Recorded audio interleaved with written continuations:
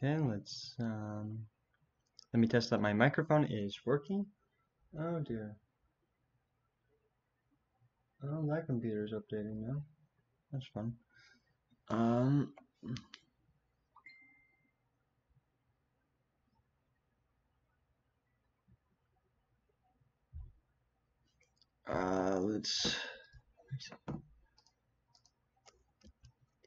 Let me go set the title real fast and also get this chat up and running.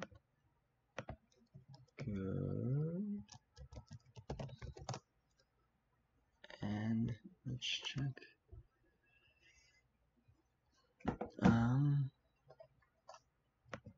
Hey, test the mic is working? Mic is working. Okay.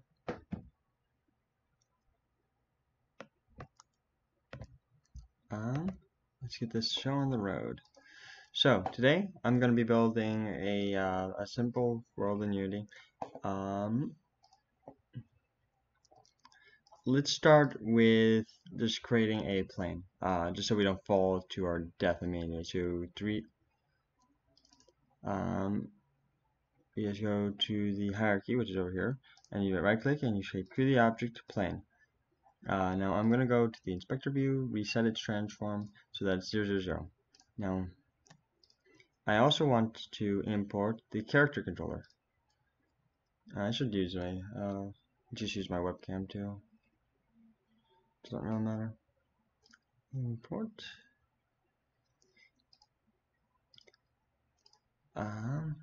Here. It's compiling the scripts. So character controller is Unity's built-in way to allow you to walk around. The reason why this is going to be one of the first things I do is because getting scale right in Unity is really difficult. And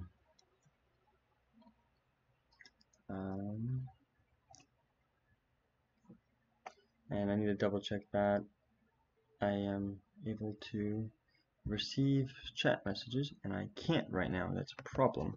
Let me go fix that. Resume chat.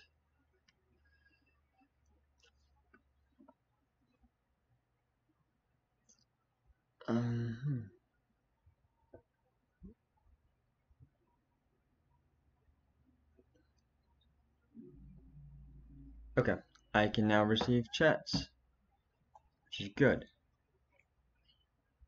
Hey, what's up? Aren't we all? Yeah. That's fine. Let me go, isn't that, I don't want that, and then new tutorial, let's see, what should this be,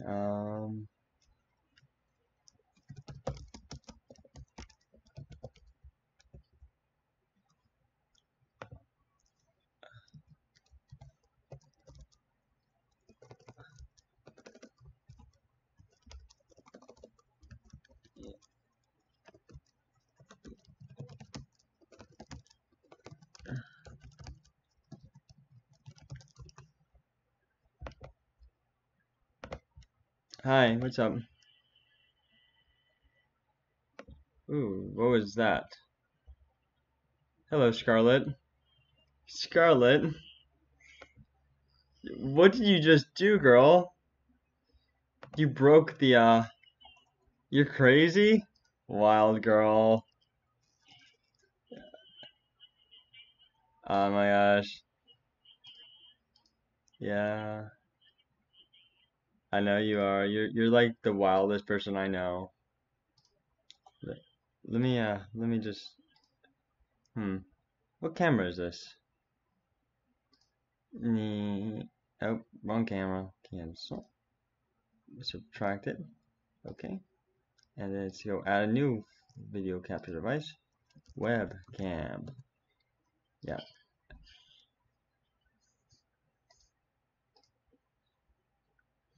This is what's up? What's up?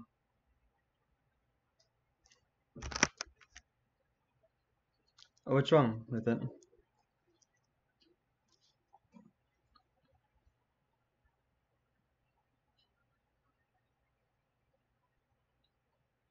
Okay, there you go, now that's working.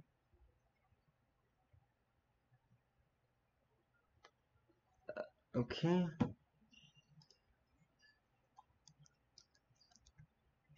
Nice. Okay, so let's go and drag out this.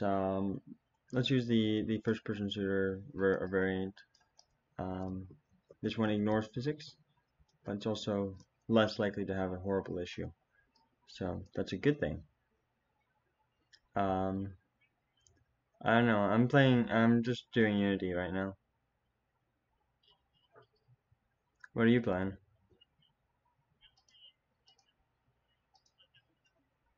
Black Ops? Oh, I'm not really a Black Ops fan. Let me see. It just kind of boring. Let's set the radius to 0.25 because that looks a bit skinny. 0.3.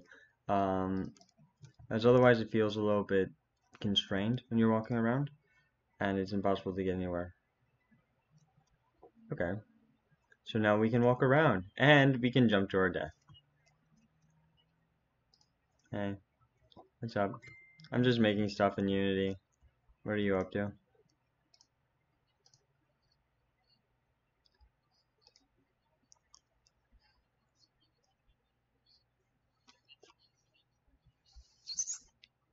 Oh yeah, there's some amazing people on today. Woo!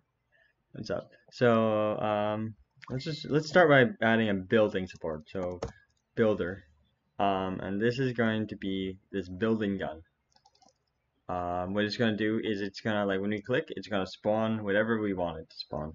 So let's start with blocks. I'm teaching and doing at the same time, so I'm explaining every step. You want? I'm not. I'm practicing because I have to give some lectures. Um, I have to give some lectures at the university. Um, well, if you wanna do a one-on-one, there's not really anyone talking right now, so you'd be basically getting all my attention. Oh, my computer.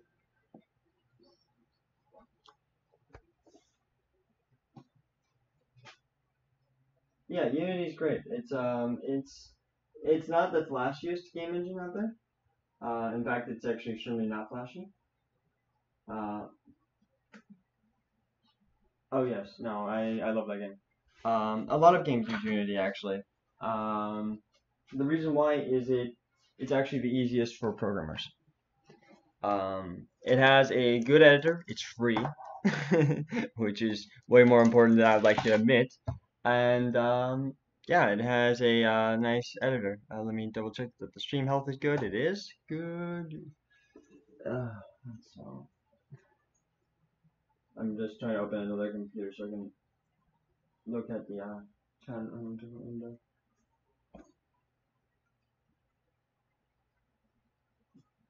Yeah, we're doing great.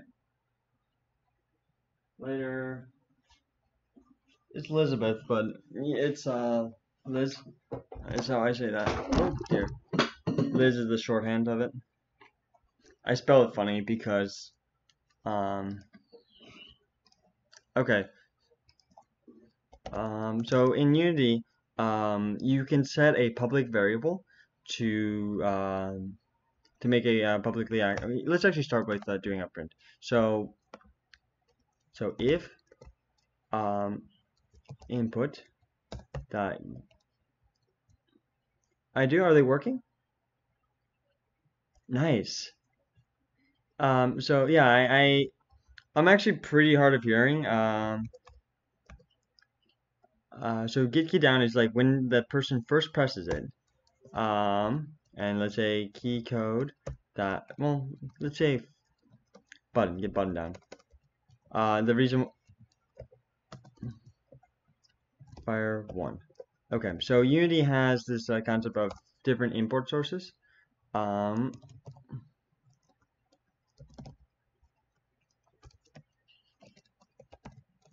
I'm type.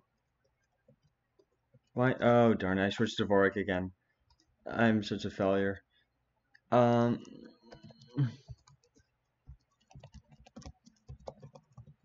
Okay, so now whenever you press the fire button, it should say hello, mom.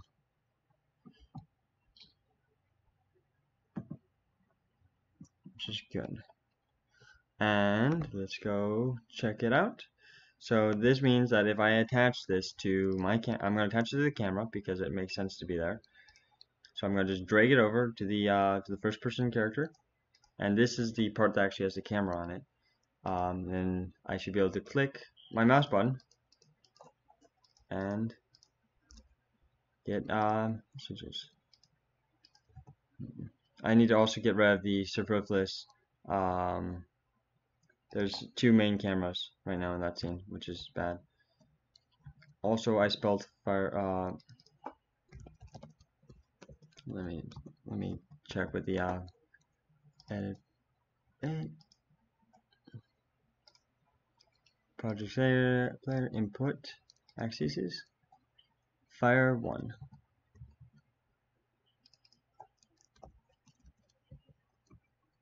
Okay, and double check that. Okay, there you go. And on update.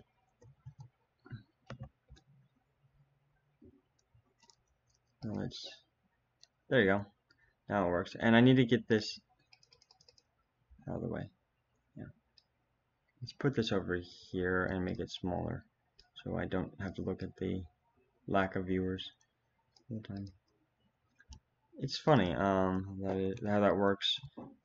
You know, you play a video game and you get a lot more people to join you. Oh well. I'm gonna enable collapsing because that way it doesn't spam as often. So now let's set a public game object. So this is going to be what we wanted. So this is called thing to spawn, and whenever I click that button, instead of just saying hello mom, I'm going to instantiate thing to spawn.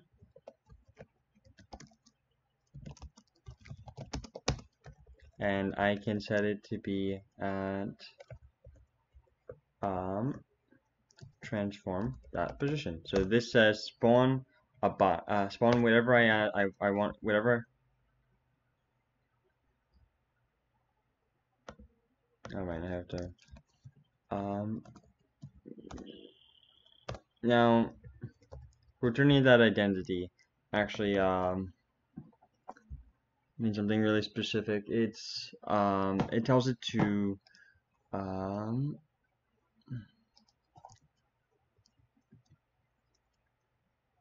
let me keep the live dashboard open. So that basically tells it. Oh dear, where am I? There I am. That will tell it to keep it oriented with the global up. So now let's go and create a simple prefab spawn. I'm just gonna go and create 3D object, a sphere. So let's call this not a block. Okay. And then I'm going to drag it over here to make a prefab. So now we have this prefab. I can go delete it from the world, and if I want to, I can go and modify it and stuff. But anyhow, this is what the thing is that we're going to be spawning. It's going to have no physics on it. It's going to have a collider. So let's disable the collider right now because otherwise it's going to cause some fun problems that you'll get to see in a sec. And let's mash that. Let's attach it to the builder script. So we just go boom, and then we can click go. And then, see? Now it's spawning balls on us. Okay, that's pretty cool. So now we have all these balls everywhere. Let's do it better. Like, it doesn't make sense, though, to be building the balls out right where I am. It doesn't, it makes sense to put them where I'm looking. So let's make it do that now. Yeah. Okay. So sure. Okay, so I'm gonna physics.raycast. Oh hey, my sister.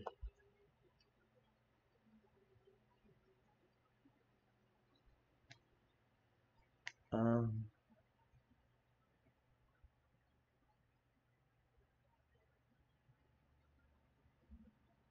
there. It's my sister's birthday, so I sent her a picture of a dog I found. So Ray, famous,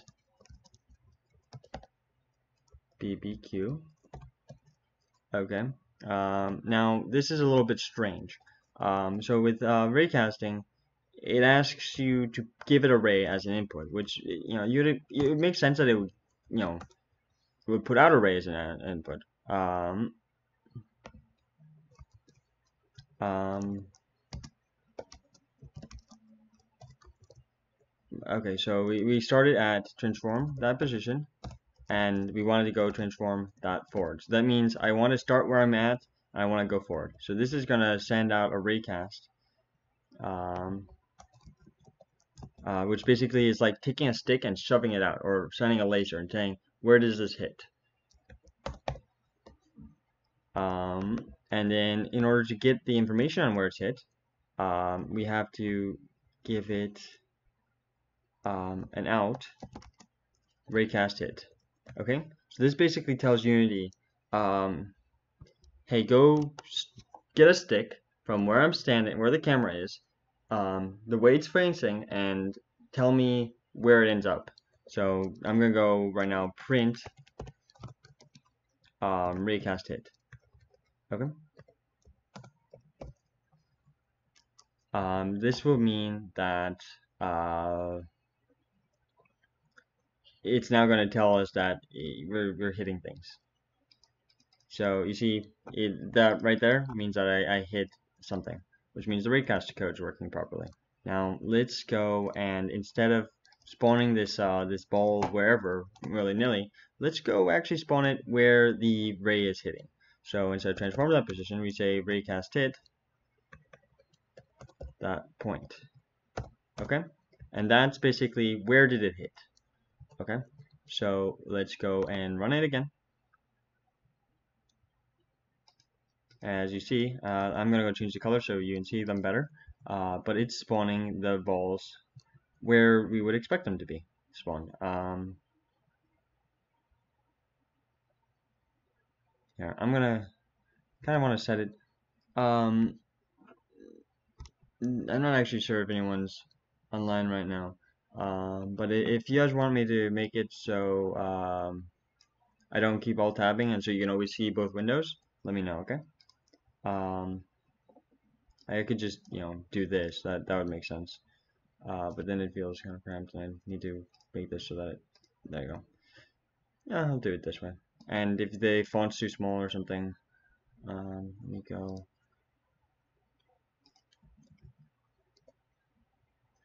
Okay, so let's go modify this. So in order to modify it, let's say I want to change the color of these balls. Okay, so let's go create a material. Okay, ball mat. Okay. Now I'm gonna make balls, the best color for a ball, everyone knows, is red. So let's go and make the ball red. And let's make it shiny. Real shiny, okay? Not that shiny, it's a bit too shiny. And kind of metallic-y. So just 0.1 metallic. Metallic is a weird constant. It's basically, it doesn't end up usually around here.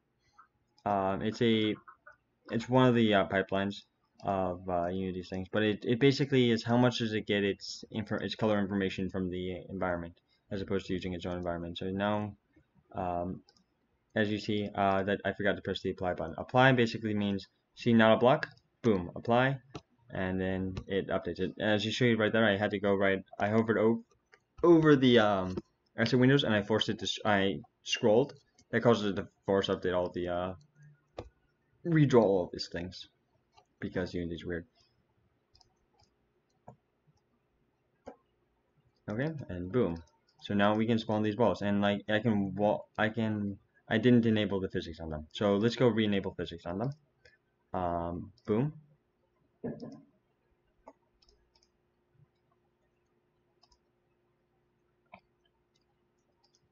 Okay, so nice. We can spawn all these balls now, which we can go use to build whatever. So, and we can go and climb on it. That's pretty cool. Okay, but you see right now it's making it always so that it's inside the thing that I am building on, and I would rather that not be the case. So, um, let's fix that.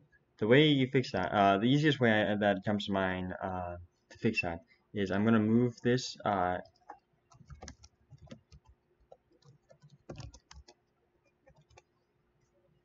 Let's just add to a spawn point. Raycast hit that normal, which is basically which way is up, and then we just need to multiply that by 0.5 f. And that f right there means it's a floating point value as opposed to a double. I think they here. Let me try something really fast. Yeah, I know. So Unity, um, Unity by default uses 32-bit math, which is generally acceptable. One second, I'm gonna go click a couple things. It's generally quite acceptable. It can cause problems with larger environments. Um, if I have time, I'll go and show you an example. Like if you have a solar system, a Kerbal Space Program, you're gonna have a problem. And you've got this one, two.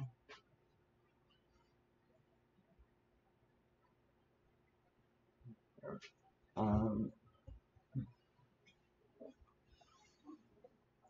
so this is basically telling it the thing I spawned on, make me go away from it. So now the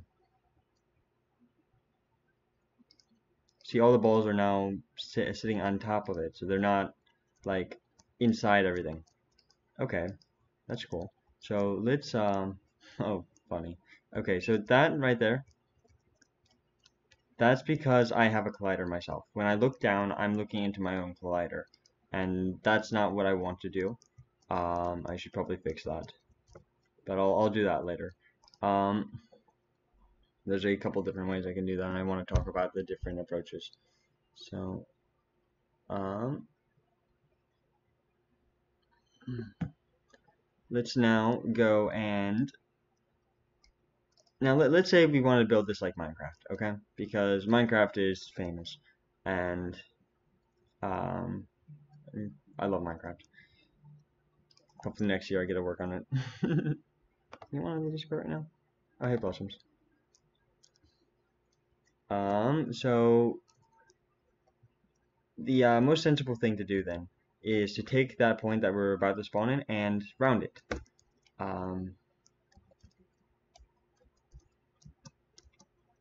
Let me check if no, they didn't yet. Okay, and because now in Unity all the math functions are in mathf dot, so mathf dot round. Okay, they don't have any vectorized versions of it, so spawn point dot x.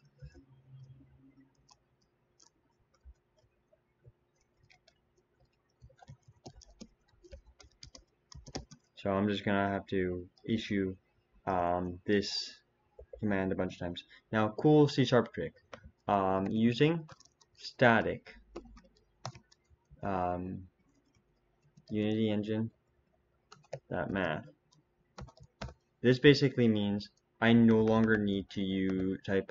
So I can say spawn point dot y equals round spawn point dot y. Okay.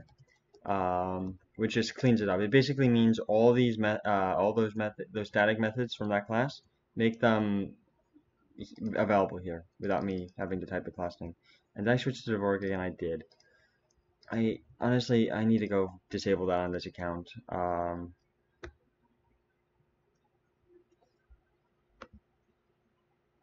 And let's see, I'll do that last one. Yeah, so that's good. So this is basically now forcing it to round it. So let's quickly switch this to be there's not a block to actually secretly be a cube. Whatever. It should be a cube now. Oh dear. It's using. Okay.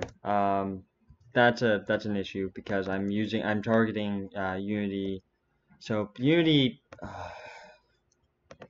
Okay, this is a sore point of an old Unity gig basically.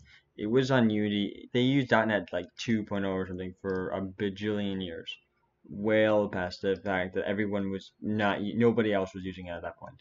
I need to restart Unity basically. Hello me, hello Twitch. No, I have viewers. Okay, hello viewers.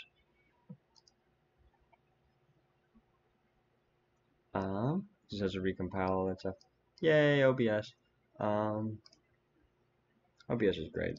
Okay, now it's showing up properly, and the using static is acceptable.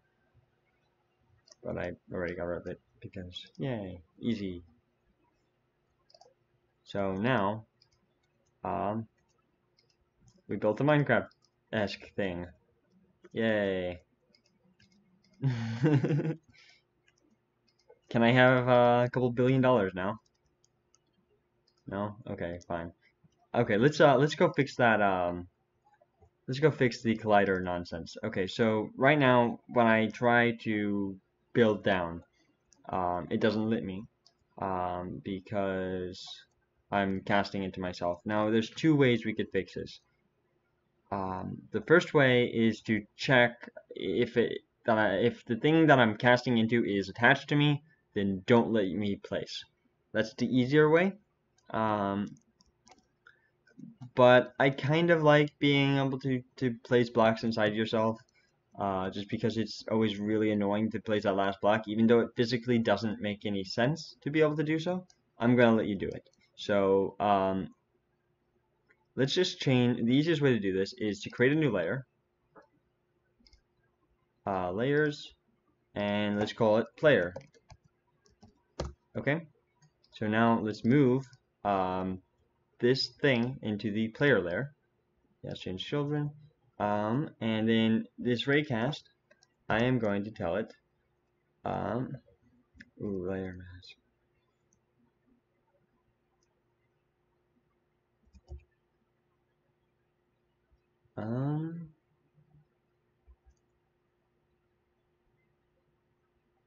I need to negate, I think get mask, and then player, and then negate that, which in C# the Boolean negation is the tilde. So, let's test it out.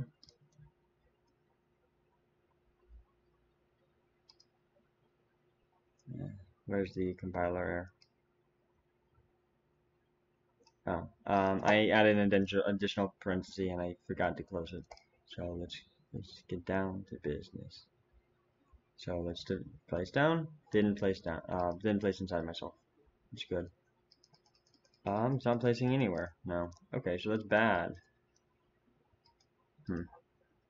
Interesting. Let's try. Okay, something really cool about Unity.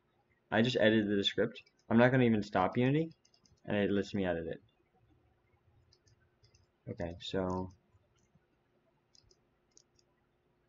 that's not working. Let me.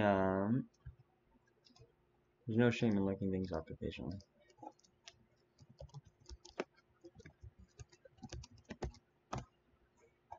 Raycast. So just ignore layer. Let's see.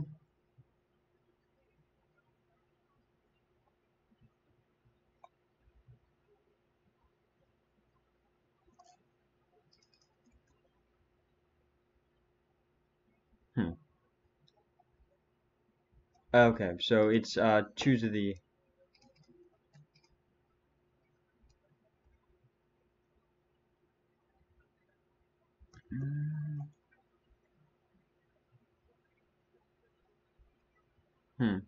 Now that does seem.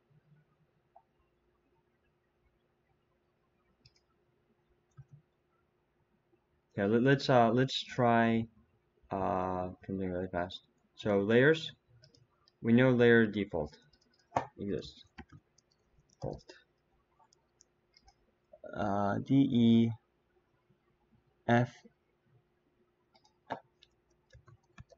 FAULT.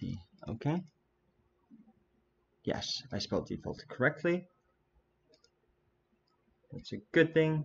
Let's check it out. So red Unity compile again. So now it should only be able to raycast against things in the default layer.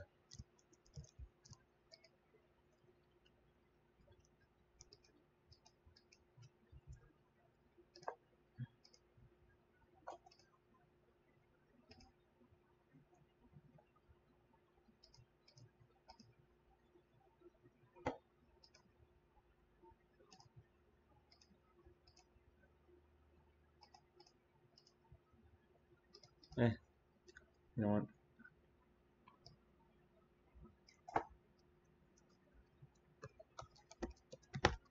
If raycast hit that,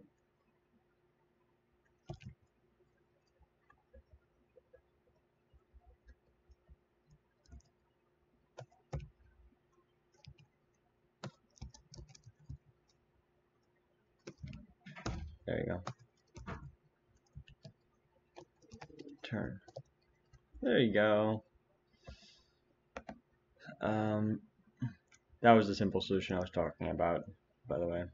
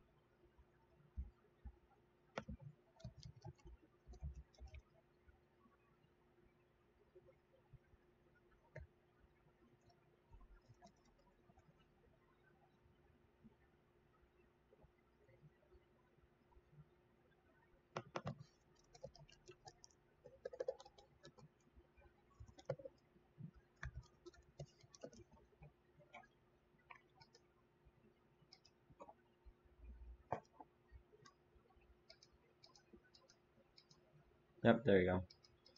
Fixed it. Not on the first time, but yay. Okay, so now let's make it so that I can build multiple things, multiple types of blocks. In order to do that, I'm gonna have to go grab a texture pack really fast.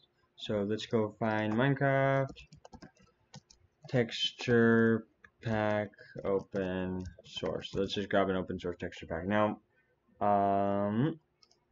yay, open source texture pack. Let's just download it right now. No. Are you serious? Okay, well.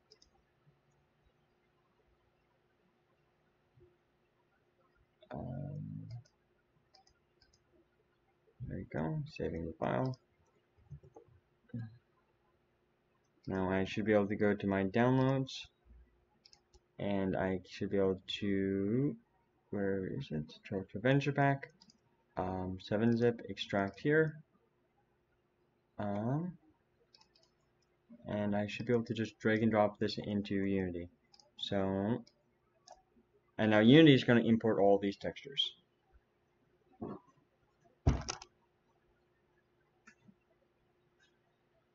Now, this is obviously not the most scalable way to do this.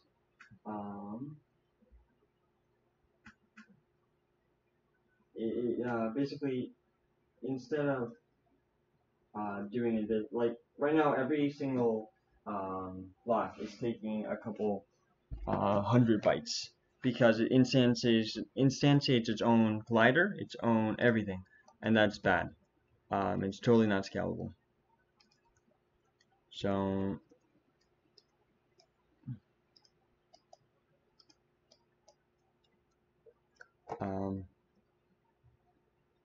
I can the texture pack is finished update installing it, so now I can go grab dirt, say. Don't see dirt. Let's see. Train.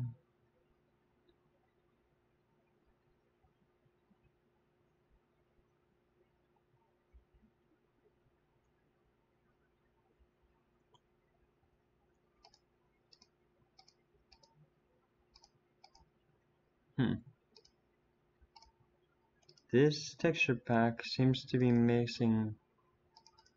Let me just check this really fast. I don't see a single. Yeah, okay, so this texture pack doesn't have like a dirt texture or anything. It just must use the. Okay, so Unity, for Minecraft, when you have a texture pack, if you don't specify a texture, then it'll just keep the standard default one for that block type, which is fine in most circumstances. But in our circumstance, we don't have a standard default dirt texture.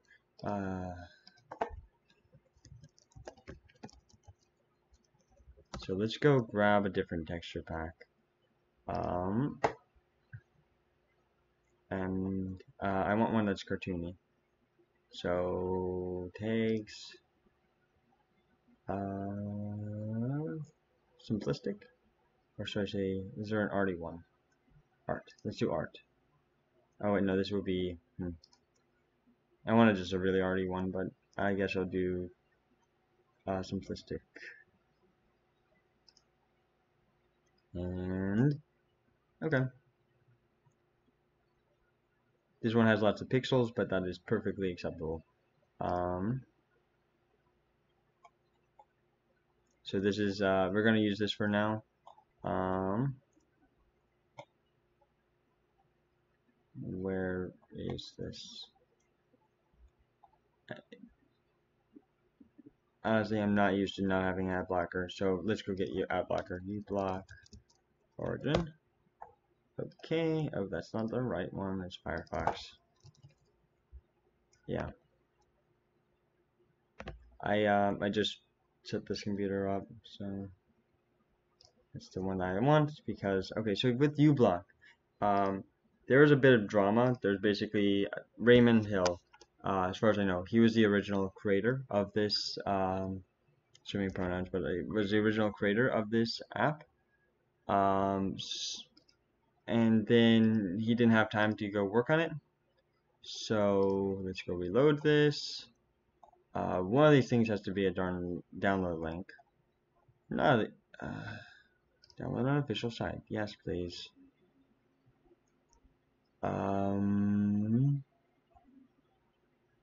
Okay, let's just download the 64 pixel version of it. That was surprisingly difficult to just download a stinking texture pack. So now let's go. Not that one. Simply Sharp. Okay. So I'm gonna use this texture pack. I have to extract it first. Let's just grab the this time let's just grab the textures that we need just to make it go faster. Let's create folder texture pack. Hello. Hey. So let's go grab some blocks. I'm gonna say we want cobblestone, and this is actually a pretty decent texture pack. Maybe I'll upgrade it to the and how about some dirt? So there's two types of there you go. Dirt, and how about diamond block? Nice. Okay, so now there are three types of blocks in Overwatch World. Yeah, I'll just grab a couple more that I don't need. Stone and iron ore. Okay, so now there are a couple types of blocks in this world. Let's make it so that we can select what type of block we have.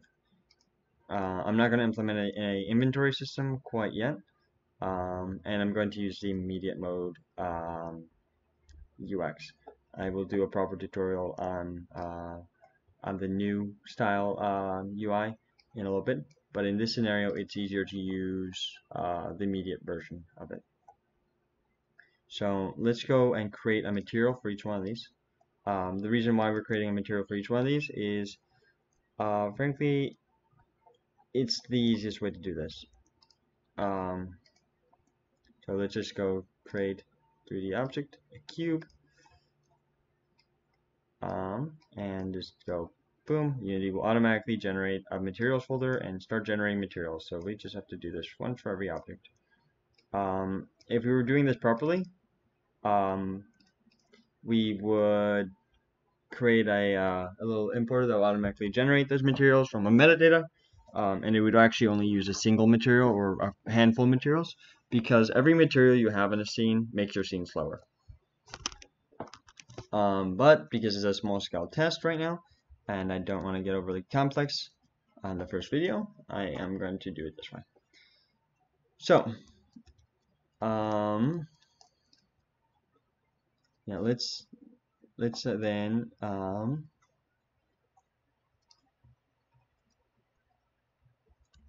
let's go and create a block class. Standard assets, create C# script block. Okay, this is just so that we can add some amazingly fun stuff later. Let's go and drag this out to the Aaron block class. Boom.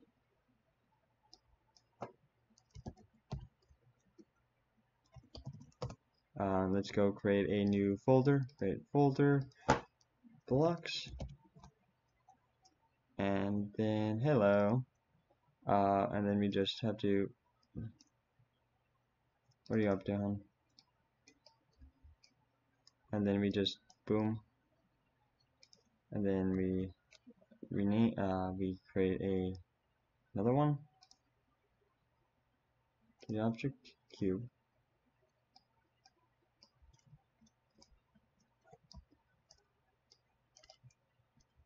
And this one is going to have stone.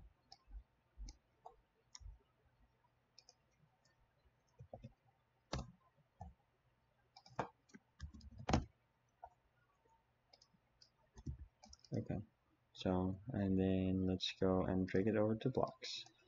Now the next step is to make this be able to take a bunch of different types. So public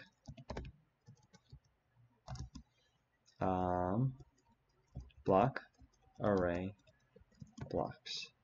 So instead of just having a single block, we have a now array of it, and then public int selected index. So now we have a bunch of blocks, and then I can go to here and I can tell it then what are my block types. So I'm going to say that I have two types of blocks.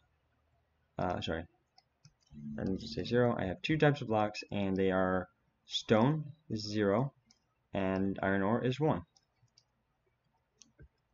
Okay, and now I should next thing is to make these. So let's go to block. Let's go create a property really fast. Now properties in C# are basically like fields, except that they don't necessarily have to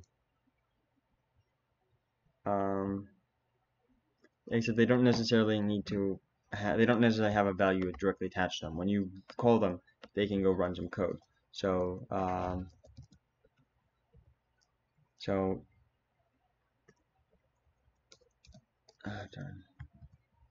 so you basically have these getters and then an optional setter, or yeah, okay, so then I can say return 42.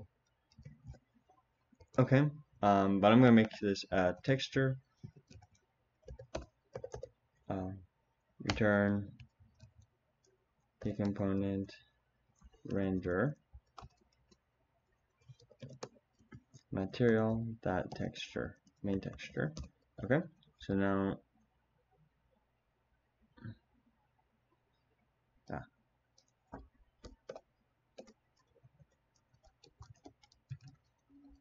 So show texture.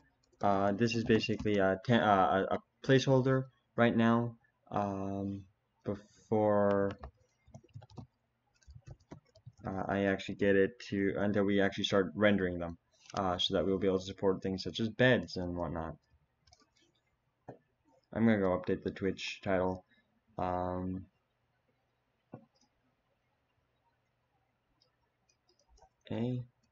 Minecraft clone. There you go. Updated the Twitch title. So now I am building a Minecraft clone. Okay, so let's go and use the immediate mode GUI. It might complain on me. I haven't done this in a while. The immediate mode GUI in a while. So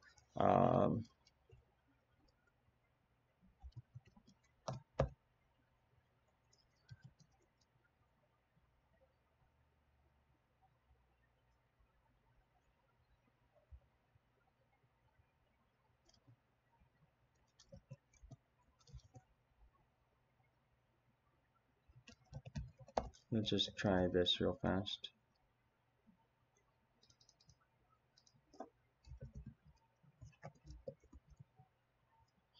So GUI layout, that box, hello.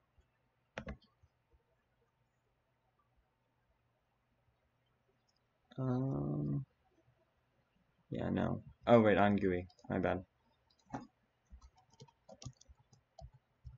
Yeah, so this old school GUI has to, whatever, it's simpler than using the current version of the GUI for when you're getting started. So you see now it will show it. Now I should be able to go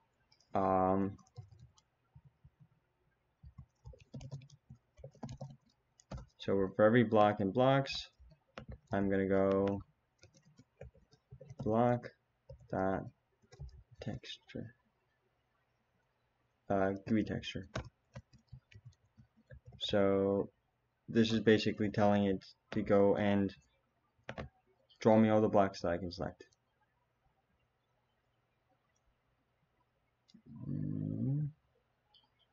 Oh, did I not?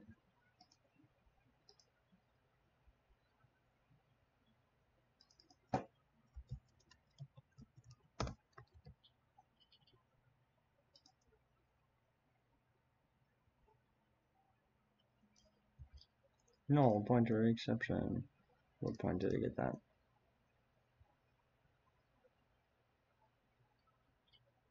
Didn't even have a material, dang.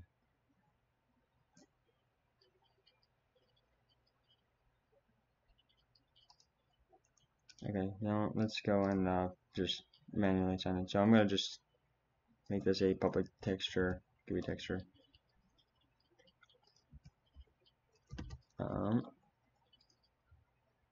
So I obviously messed something up.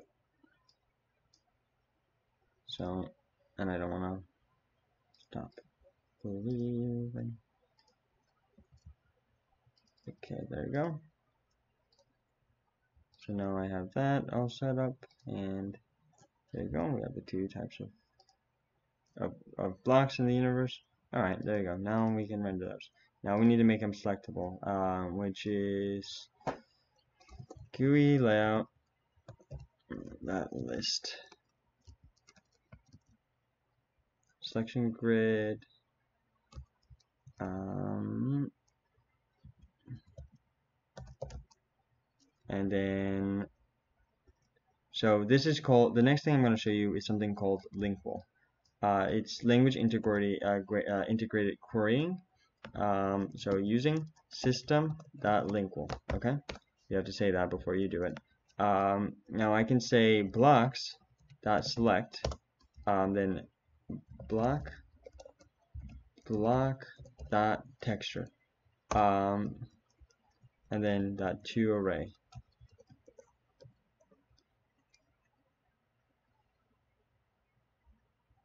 Then X count, I'm going to set the X count to 1.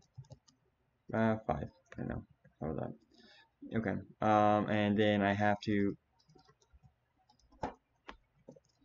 that looks a little bit weird right now, but this GUI layout, that selection grid, returns whenever you'll see in a second. So I can click on it, and then it returns the new value. So if it stays the same, it'll keep returning the same value, and if it changes, it changes. It's not very evident which one is selected, but we'll deal with that in a letter, probably tomorrow.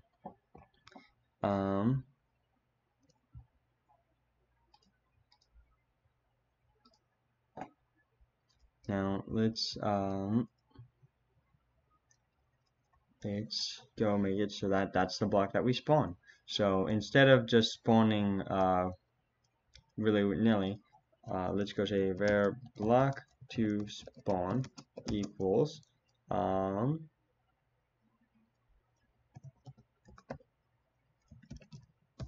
and then instead of spawning wherever I'm telling it to spawn right now, which is right here, thing to spawn, you do boom.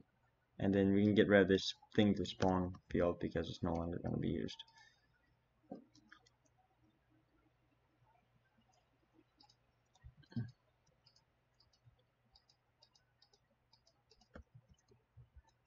And then so right now it doesn't take input for but we can now build with different materials.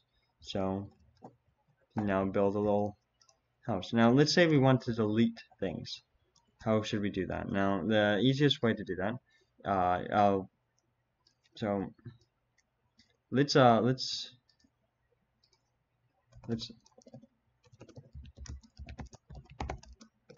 I'm gonna refactor this code a little bit.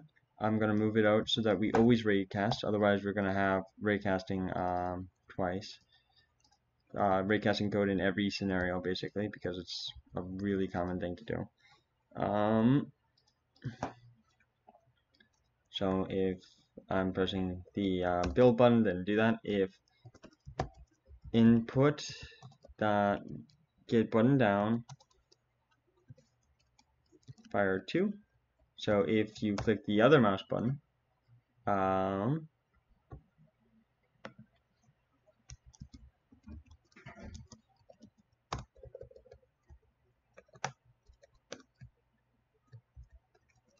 and you got a hit,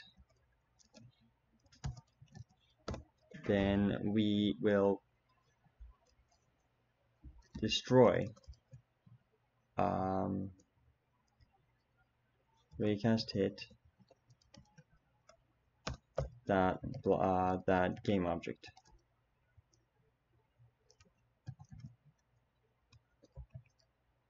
So this basically tells it to go and delete that block from existence. Now, normally if you're building a Mango guy, the way you want to delete block, oh dear, I deleted myself. Let's go fix that really. Let's fix that really quickly.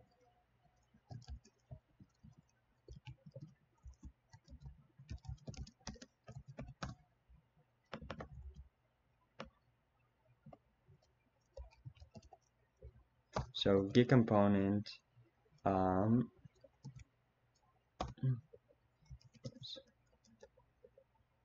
Let's see. Do I have component? Nope.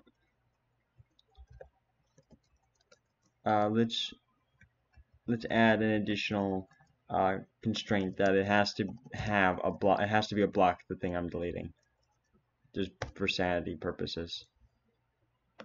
And let's move this over here, just because that's also sanity purposes.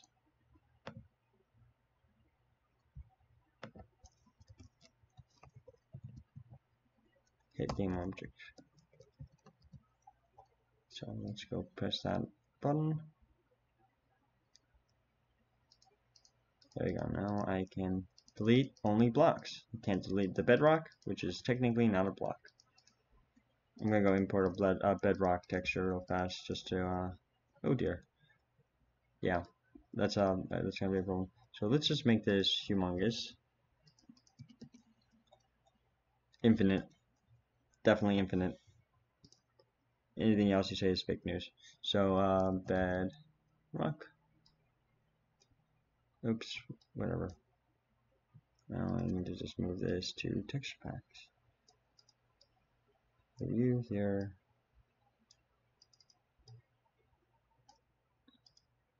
and delete that. There you go.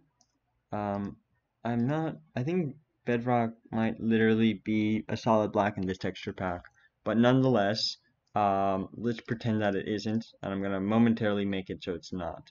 Otherwise, you won't be able to see what I'm doing. So let's just, okay. So as you see, it's really stretched out of, really stretched out, and oh wait, I selected one that has no albedo. One second, I need to choose one that actually has an albedo. Let's see. One that looks good. There you go. So as you see, right now there's only one block. Now there's a simple way. I scaled this up by a factor of 100. By default, it's 10 meters wide. So we can just set its tiling to be 1,000 times.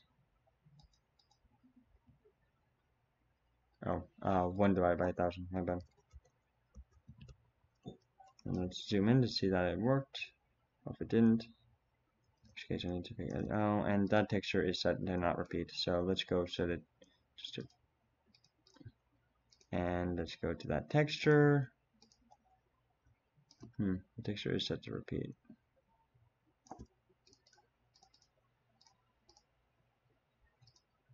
Oh. I was right about the dimensionality the first time. And let's move this down by 0.5 meter. So even though it makes sense for it to be at 0, we are centering the blocks. So the block's center point is at, okay, so now when we go look it out, we have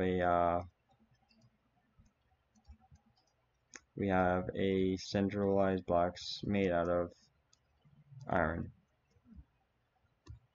Cool.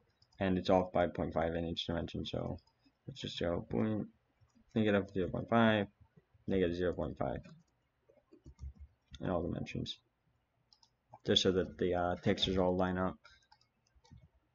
There you go. Now let's make it so that we can select what block I'm holding by the sheer power of my will. Alternatively, by pressing, what button should it be? Up scroll wheel. Sure.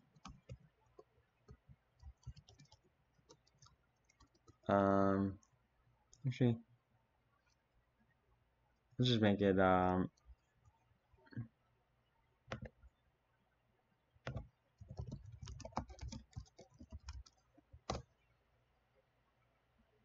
actually don't know if scroll wheel is okay. So it returns a delta value. So let's just set it so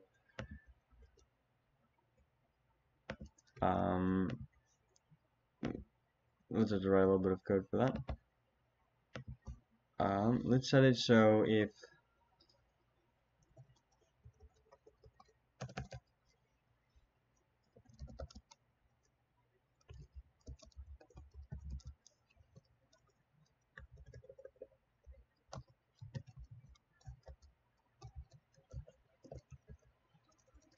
let's just print,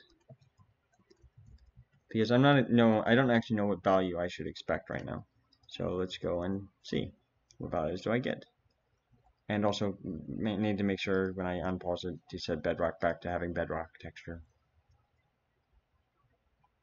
So it seems like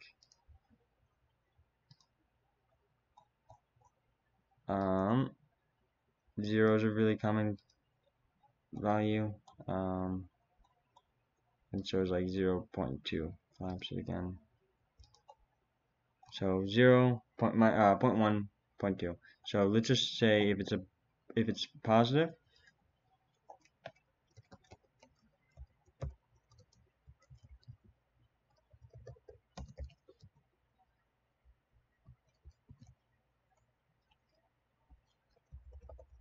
so let's just cast that into an int, and then say selected index plus this, and then the entire thing modulated by blocks.length. Okay, so that's a bit of a doozy, and I'm going to explain every bit of it. So this right here means I want to be selecting, and let me check how much time it's been. It's only been an hour, that's good.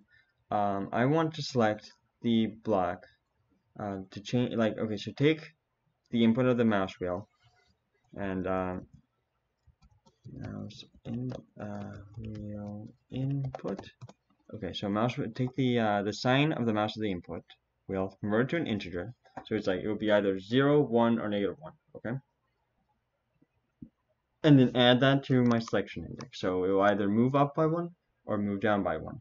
Okay, and then I want to do a modular. Now that's the confusing part. But modular, what it means is that if the value becomes in this case 2, it will roll back down to 0. Okay, so it's basically if it ever gets above that a certain value, it subtracts it by that value. So because C# counts from 0, so the first thing you have is 0, the second thing is 1, so on and so forth. This will result in it always being a valid number. Okay, so let's go click that play button and see. And as you can see, I can now, well, I'm moving too fast. So let's add a cooldown. So it seems to be quite hard to just do a single, to move a single time. So let's add a cooldown.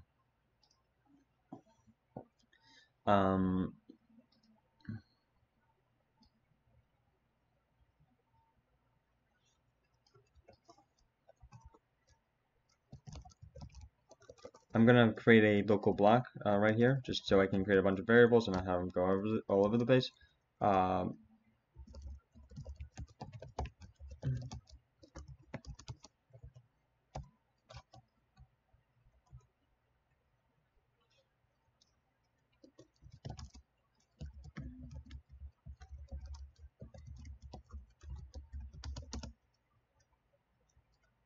Let's say every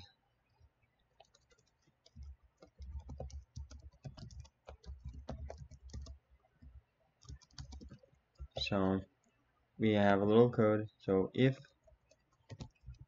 just moved else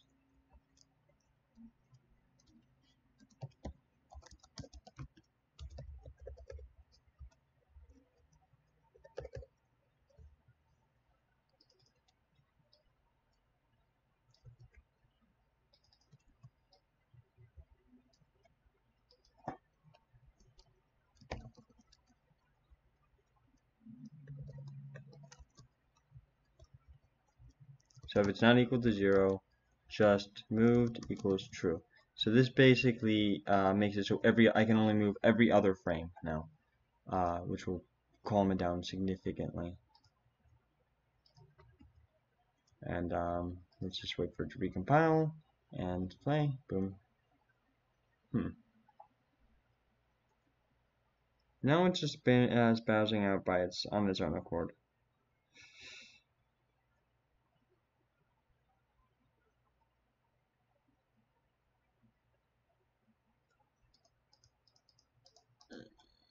And to be clear, I am not moving my mouse button. Let's just see what I had. I just made a mistake. I gotta cut that out of the video. Let's go along. I'm no longer printing them. Bedrock. I just said Bedrock to be Bedrock. Oh, so Bedrock isn't completely flat. Nice to know.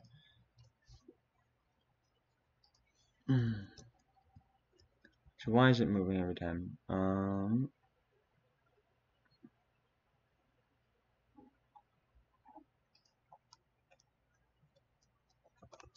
Let's just print mouse wheel input every time, just because it's every time, not just some of the time, every time. What object was that? Oh, right. So C# has this operator, which basically, did I change the target version yet? So basically, that means if it's null, null raycast can't be null.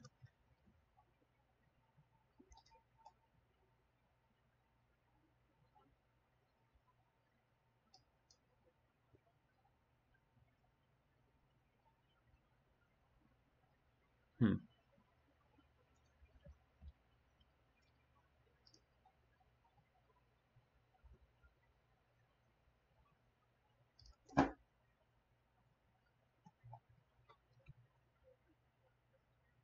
So let's quickly print out. The most important thing about programming is debugging. So I'm going to just print out. I'm going to disable this because it also moves selection and aspect index at a different rate. So that's can confound the debugging process. Okay. So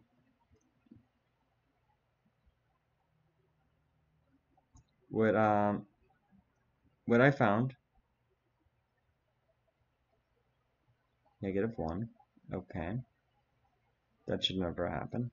Oh shit, because C sharp doesn't C sharp modulus doesn't in C sharp the modulus operation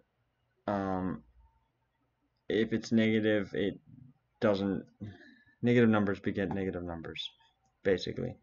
So I have to do this manually. Darn.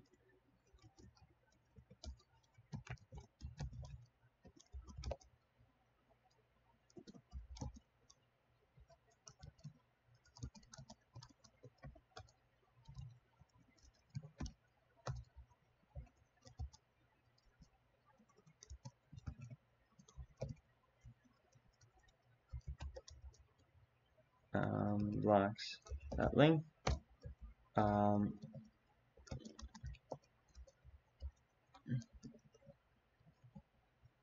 all right. Let's try that out.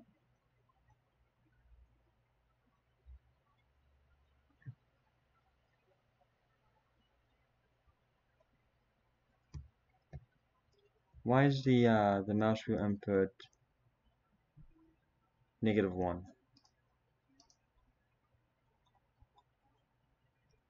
Am I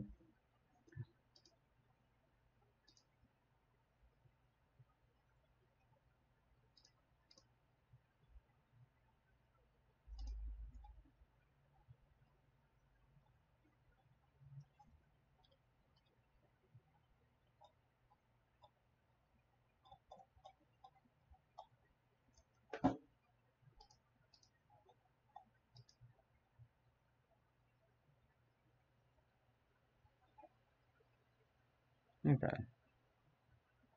It does seem to be working now. So let's try uncommenting this.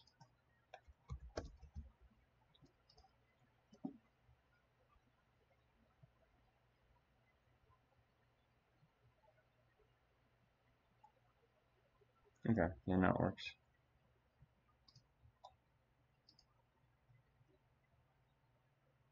Still a bit jumpy. Oh,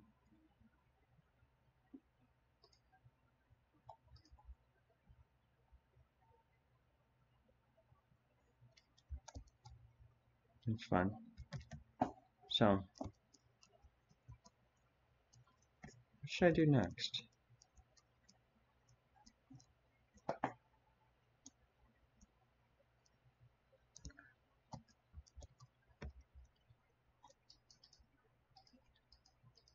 Oh, I know. Do some basic terrain generation. So Minecraft's terrain generation is actually extremely simple. All they do is they have about 50 layers of lipstick on the pig at this point. Um, here,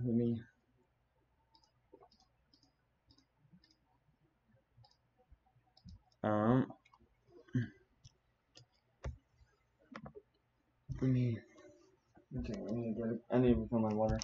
But basically, Minecraft Terrain Generator uses something called Perlin noise, which is basically it's random noise, but it's smooth. And I can pull up the Wikipedia article. Technically, it's patented or something. No, Perlin is out of patent, I think. Simplex is a better version of it. Doesn't have some. You know how sometimes you find those weird floating shapes? That's with those flat edges. Sometimes it's like, they'll just have a sudden flat discontinuity. Um,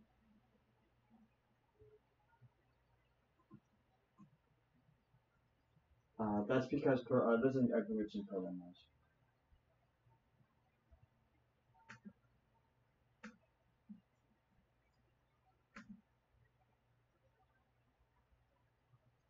Oh, I'm sorry. Let me just. Okay, give me a second. Okay, see you again.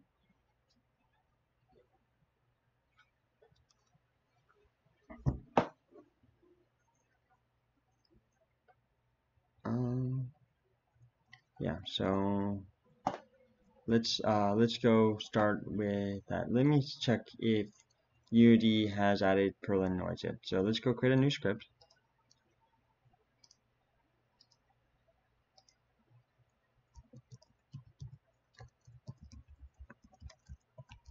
And if not, I know there's a lot of standalone. The algorithm is actually really simple. Random that no, yeah, no, they don't, and that's perfectly. Let me double check real fast that they don't.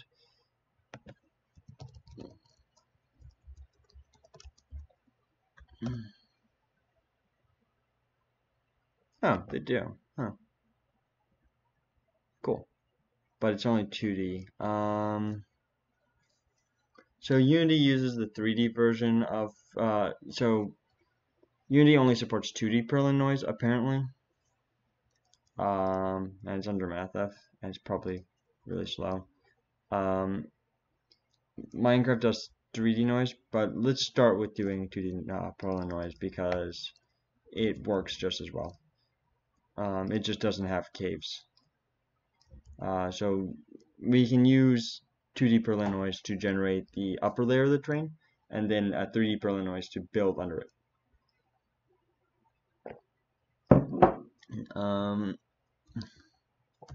So let's go for each. No.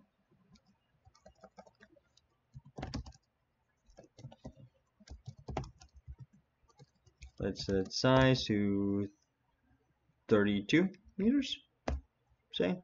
I might need to, that might not be large enough. I'm not sure. We'll see in a sec. For X size, X plus. Now, one thing is that I'm not going to make sure that I have it on all edges because of a glitch in Unity. Setting a lot of blocks really fast results in bad stuff happening in Unity. You can't instantiate. So I think I can set this to be like 64 blocks maybe, but I wouldn't want to push it. I would need to make each one happen in a single loop. So I'll just have to add a yield instruction every once in a while and use a coroutine, which is fine, but yeah, that's it.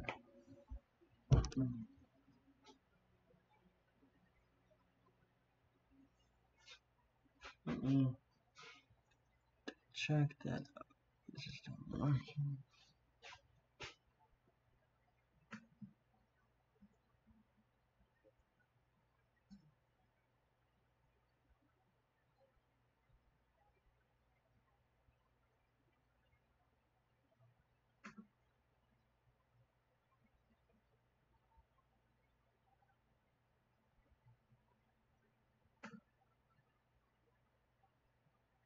I'm sorry, I'm just checking.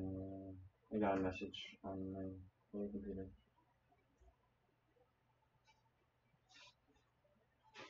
Yeah, so I have a standing like here. I'll show you.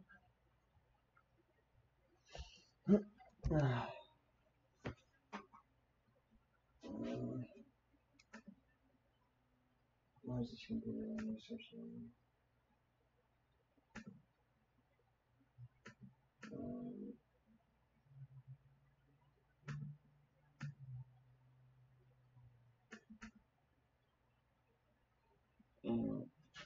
So I have another computer on top of a just kind of stacked like that. It's really fucking fun. It's really funny. Um, silly really, but oh well. You got me. I'm a silly person. So, hello Twitch. Goodbye Twitch.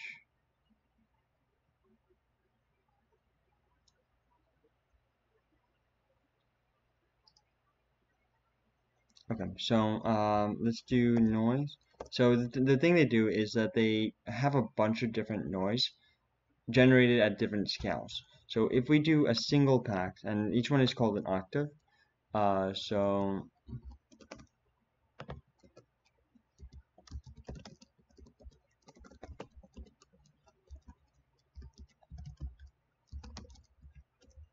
let's just do one octave. So 4 O norm octaves.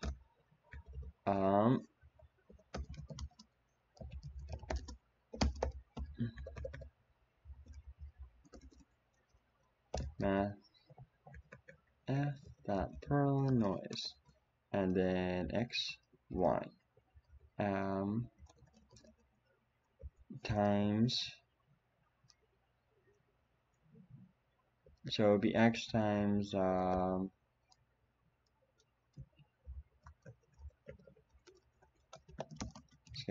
their scale is 2 to the O. And the reason why it's 2 to the O is basically that's 2 to the power of O. But it's a lot faster for the computer, and it has to be 1 because, whatever, math, I was off by 1.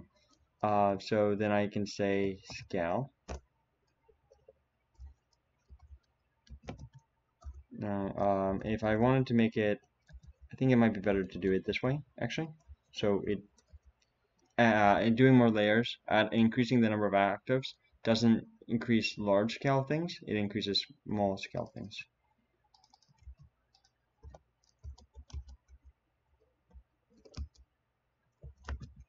And I'm going to also diminish the effectiveness of it with each layer. I have some on a mixture now.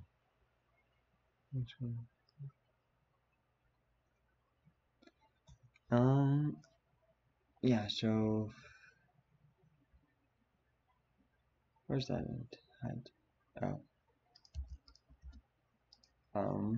And then at the end of it, I'm going to say instantiate. So public object game object or block material equal okay. So instantiate material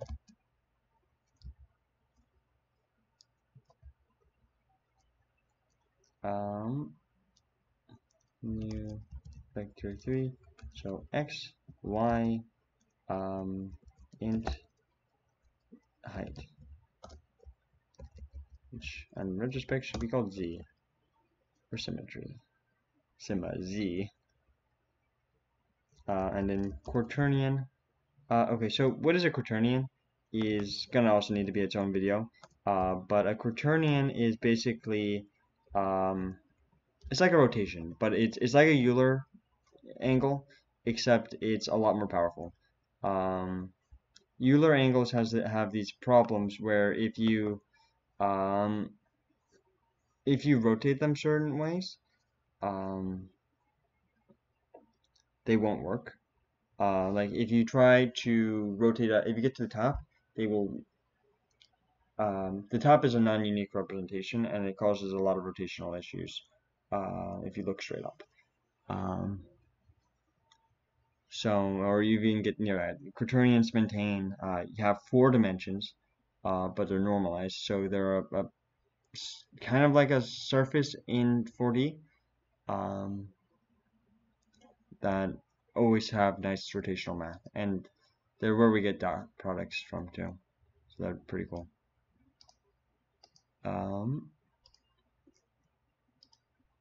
Where did I mess up?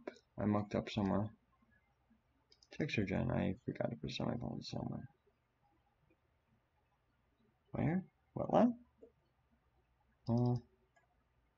Okay, let's just count. Let's do the parentheses counting game. That has all the parentheses it needs. Okay, let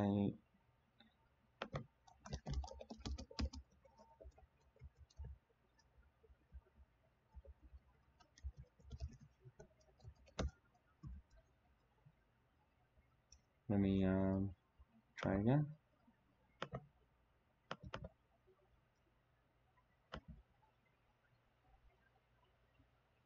Okay, there you go. I fixed it apparently. And I forgot to create a game object that has that script. So and also I should okay, so let's go create empty game object world and go attach the terrain gen onto it and give it something to build with. Let's say blocks. Let's use stone.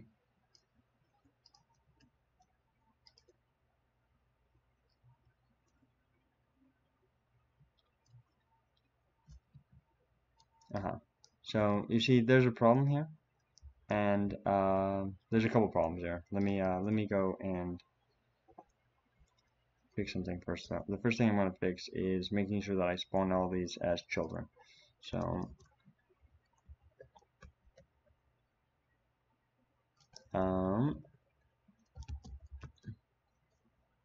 So basically I want these to all belong to the world. And also I need to scale up Z obviously. So let's go multiply Z by like 10.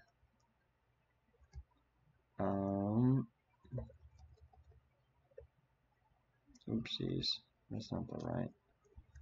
No, I definitely don't want. If I put that there, that would have been really funny.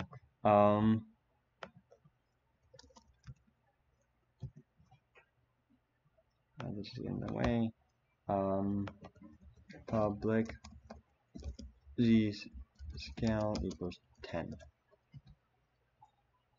So this basically means that the highest anything could get is 30 meters, but it's quite unlikely the average will be around 5-ish. So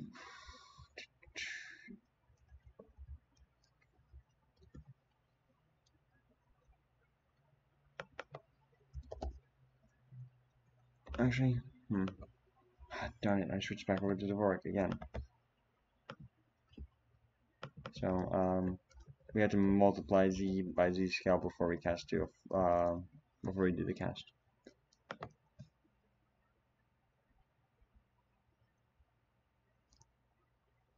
Oh dear. Let's not maximize it in play and try that again.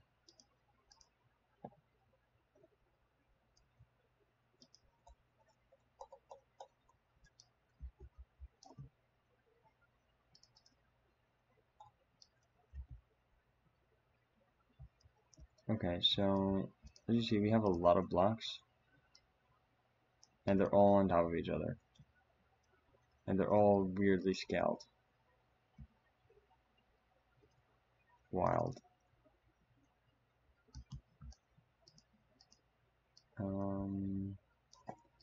Let me just deal with that. Reset this. Reset.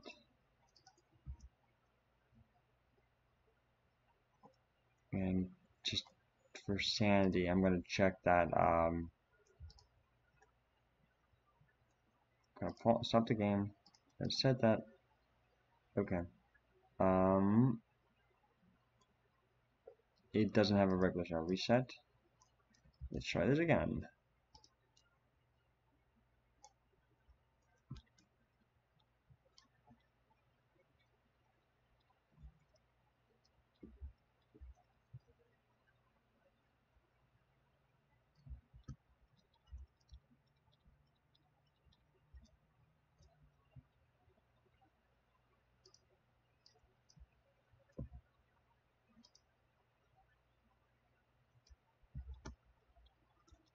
Okay.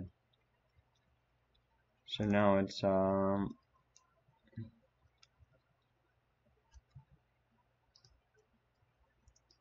it's generating train. And let's create an H scale and let's make it 0.3 for the default value and multiply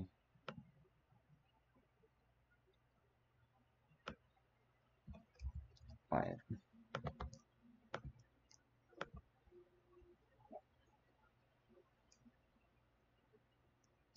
Oh, shoot up.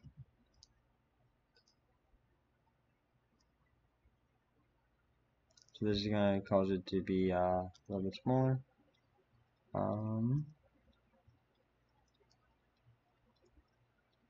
Okay, let's scale it down in both senses. So increase the maximum height, and so let's say Z scale 100 meters, and this one to be 10. So just make everything bigger, and also rotate it apparently because yeah, actually which way is up in Unity? Okay, up is Y, not Z. I'm just gonna push that away and continue on the barrel.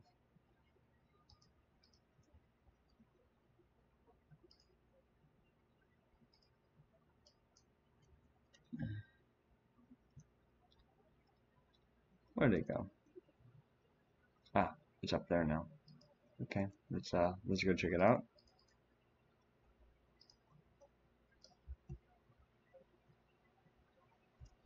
Ten is much too high, and that is I need to scale it up a lot more. So let's set the H scale back down to 0.3 and the Z scale back to 10. Hello. Hi, what's up?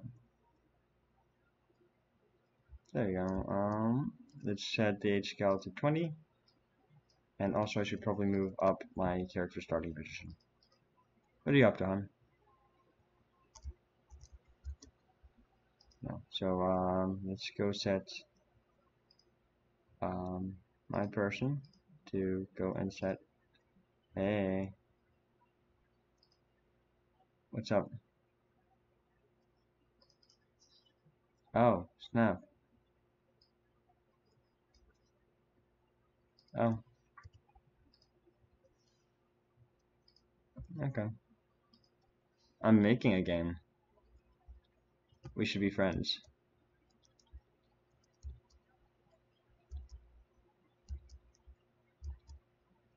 Yeah, so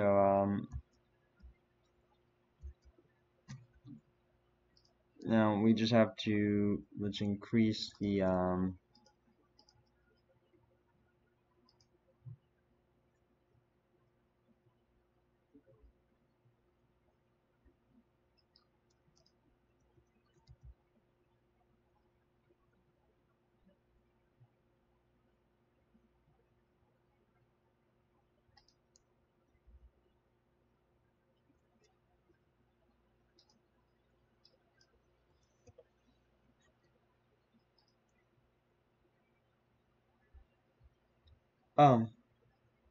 I'm awake, Jake. I didn't know that it was doing that though. Thank you for telling me.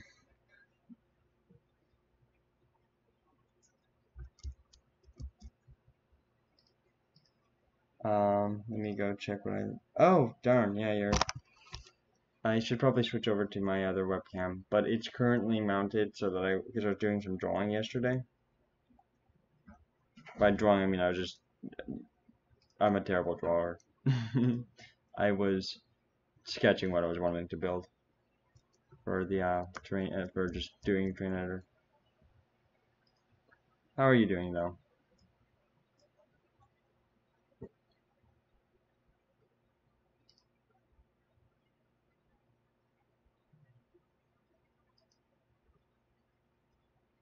Hmm. Well, well, Jake, it's basically you in the chat right now.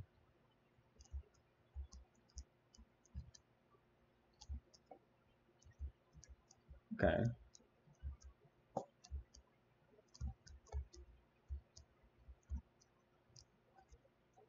Nice.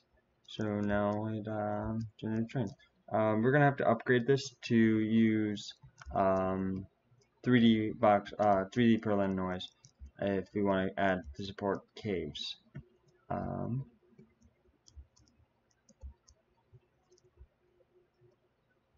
also we're gonna need to make it so that it keeps generating them. What's up?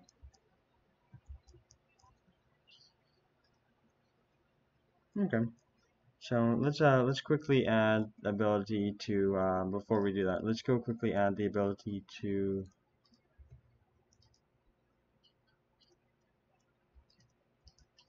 okay, so I can easily unplace blocks. As you see right now, I'm only building the top layer. So there's an undercraft. Hello. Hello.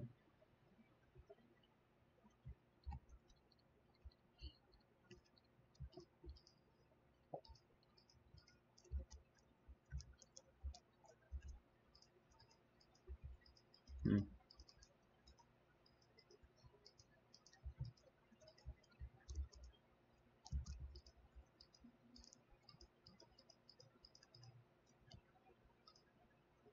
Let me go set this.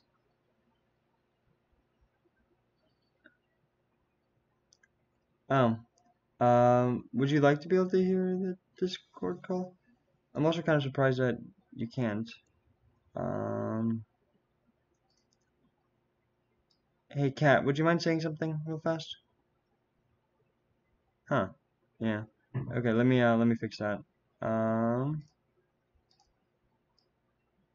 it's I mean the Discord call is not really relevant to what we're talking to yeah, it's kind of extra. Oh no, the problem is that I have a bunch of desktop devices. Um Now you should be able to hear the Discord call. But it's just, you know, Transpeak, so I'm gonna mute it actually for now.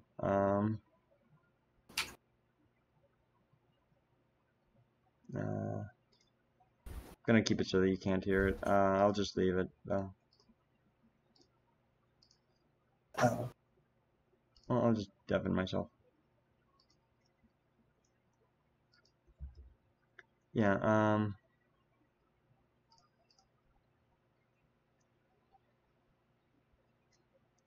and let's see. That'd be interesting.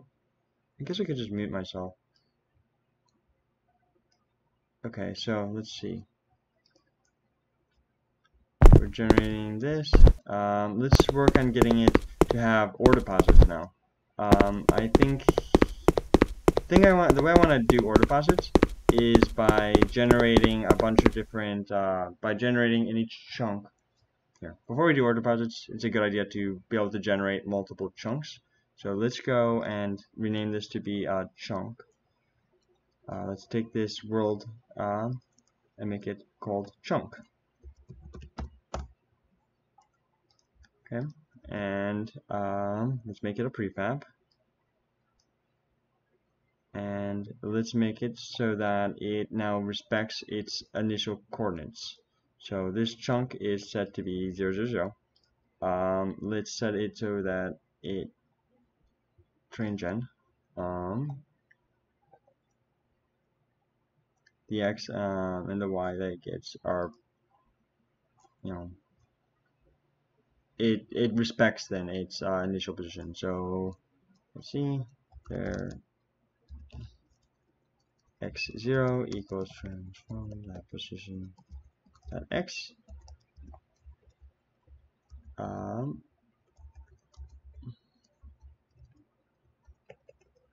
z0 is, I should just claim chunk x, and then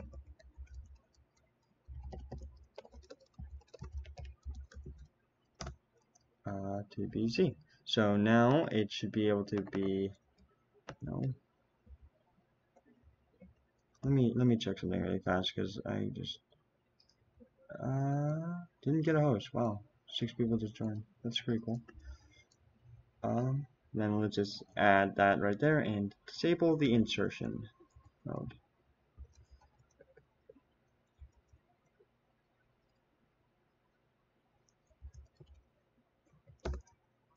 And I have to rename all these Y's were ZT, and the Z's to Y's, and the Z2s to actual Z's. Alright then. So now I should be able to, if I spawn in 2 of these, 64 meters apart from each other. So let's go and let's go spawn in another chunk and make it as x equals 64. There should not be a crude line separating them. So let's go back to scene view. Okay, there you go. Now we have a continuous train gen. Nice. Now let me double check that it actually worked, and I'm not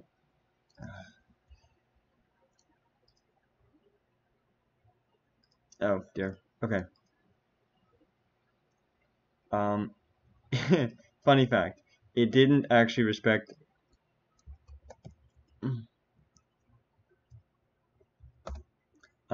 because I forgot to set a flag that would say spawn it based off the in local coordinates. It was causing it to be overlaid. Let's check again. And fingers crossed. There you go. That was what I was expecting to see the first time. And no seam still, so that's a good thing. So it means we can generate large planes now. Now the way Minecraft builds different biomes is that instead right now I'm following a simple power series for the weight. They have different biomes have different weights. So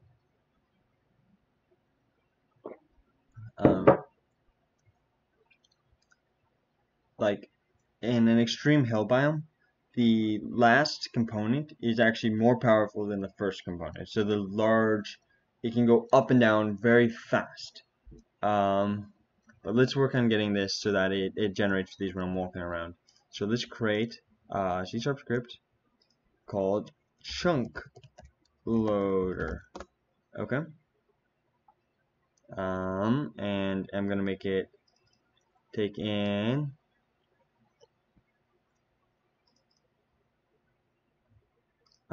public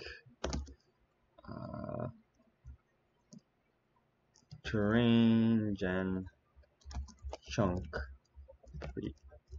Okay, so now we have the chunk prefab. Let's go and let's see. Let's have it an update. How do we want to? What data structure should we use for keeping track of what chunks we've loaded and have not? I think I'm going to use a hash map. So let's just keep a. Let's use about vector2 int. Yes, they do. Okay, so let's do. Let's go add a method called get chunk chords.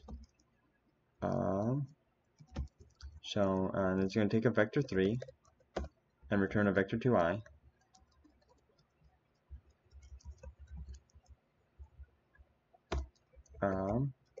And all it does is it takes return new vector2 int.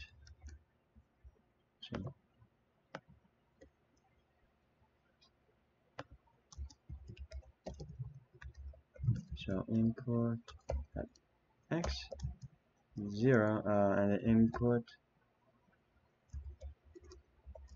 dot z, and both of these need to be casted down. Casting down because it's faster and because it's easy. So this is gonna allow me to switch my keyboard back to Dvorak again because I am a I'm trying to learn Dvorak, okay? because like, you know, I use my hands every single day of my life. I'm gonna, you know, I type, you know, 16 hours a day every day for my life for the last 15 years, and I'm starting to have a little bit of issues with this hand. Okay. And I would rather, you know, keep my hands in working condition. So let's go create a dictionary. So a dictionary in C# basic is a hash table. So it basically will take vector2 int and output a terrain gen. I would rename it, except I don't have to rename the file name and reload Visual Studio possibly. Chunk DB. So this is going to be the chunk database. Equals new. There you go. Okay, so this is basically where I'm going to store all the chunks that I get. And this is a static method because it doesn't have to be otherwise. I might need to replace this vector2 int with a an actual type, but we'll see about that. Now let's see, chunk db, chunk prefab. Okay, so let's check every frame. Transform that position. And let's keep const float chunk size equals 64. Okay, so now we have let's keep it an int because the target platform for this is mobile, and not all mobile devices have using 64-bit integers. Everything basically supports 64-bit now, but it uses more memory. And I switched it over again.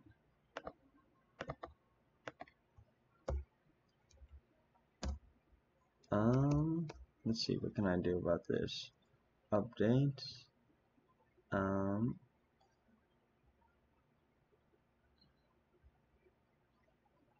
So every time I update, I'm gonna check chunkdb, and I'm gonna get contains key get chunk chords camera that I'm just going to transform that position. Okay, so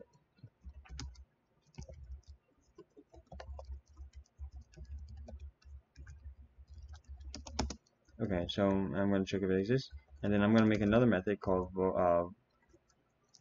terrain gen make chunk gen get chunk. And reason why it's called get chunk as opposed to something else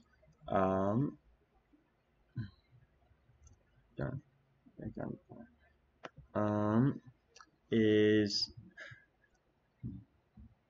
I want to be able to keep it open-minded about loading from a server. Get chunk add vector2 int post cpost.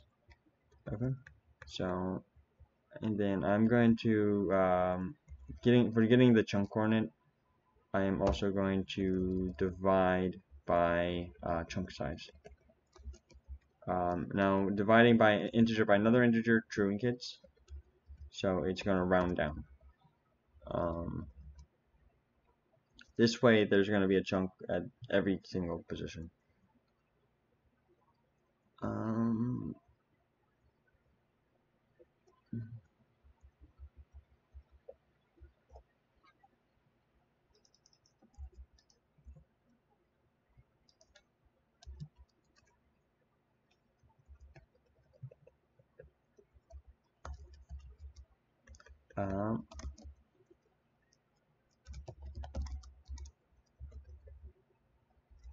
So if I'm going to use a try get, return chunk,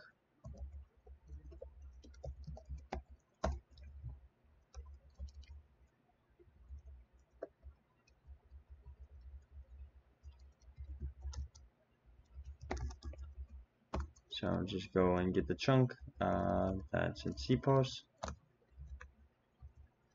and if it exists, then just return it. If it doesn't exist, then I'm gonna have to generate it. So I have the instantiate chunk prefab trans cpos. Okay, let's do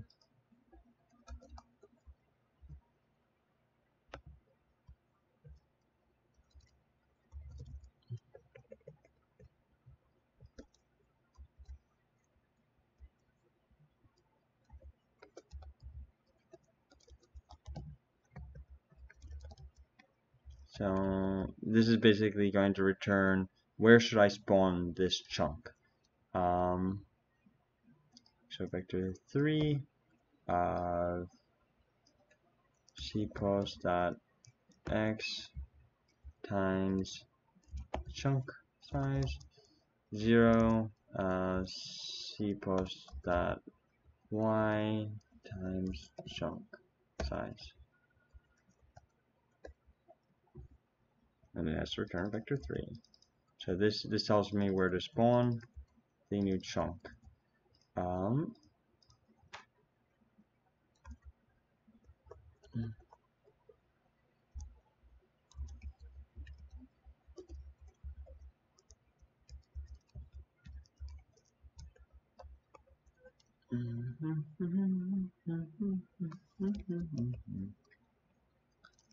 Chunk.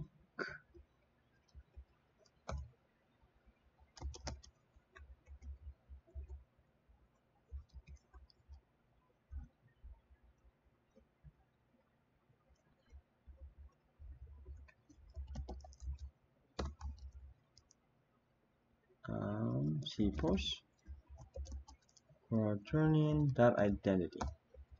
Cool. I don't really understand how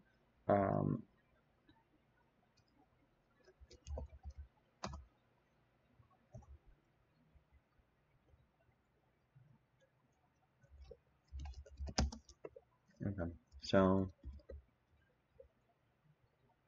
this should cause it when I enter the next chunk, it should cause me to generate it. And let's go and test it now.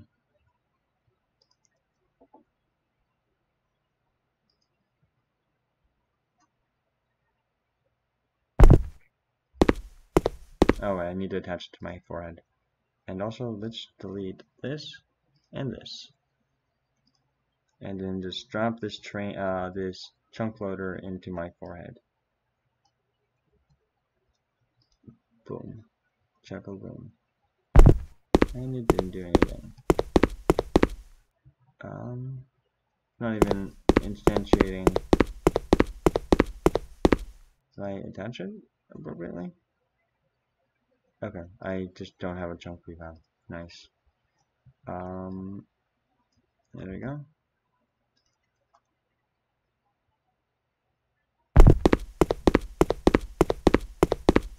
Still not instantiating anything.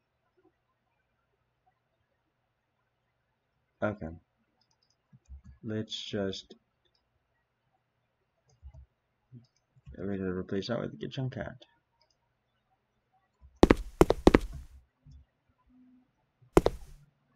Oh dear.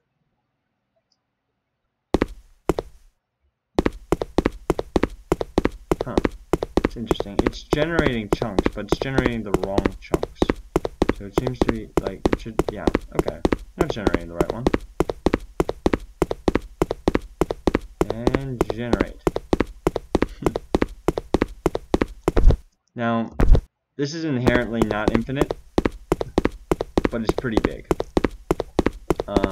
Because I'm using floating point 32. When I mean Unity. Unity uses 32-bit floating points everywhere. And there's no way to change this without not using, basically. So you can, Kerbal Space Program uses Unity, okay? I always use this. This is because I don't actually check. That's why I'm generating terrains right now. I don't actually check how big of a gap there is.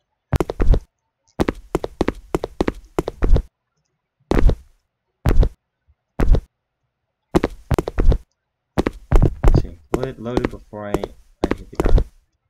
Nice. Okay, so the next thing I have to do is to have it load not just the one that's right immediately before me, but I should load one around me too. You know, have a chunk radius type deal.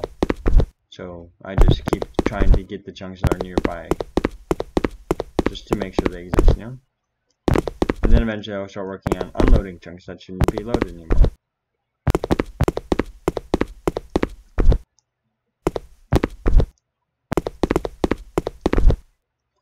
I should also force re-enable it, so I can just disable all the chunks that are far away. You know, right now I've loaded a lot of chunks. Yeah, so basically, this is what? This isn't even 2 hours worth of work so far. I love how simple Minecraft is. Oh, did I tell you guys?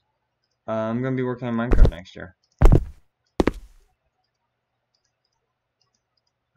Which is really cool.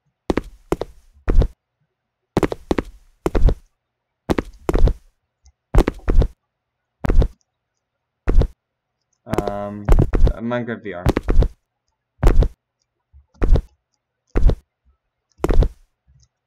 Let's do the chunk rating radius and also make it so that it unloads itself. If transform the camera dot main.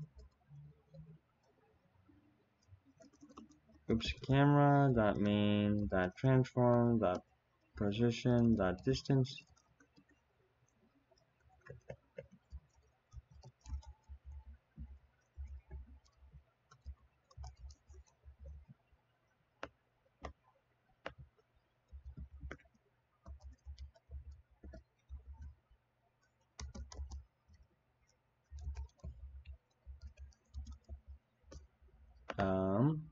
Let's go and say public constant int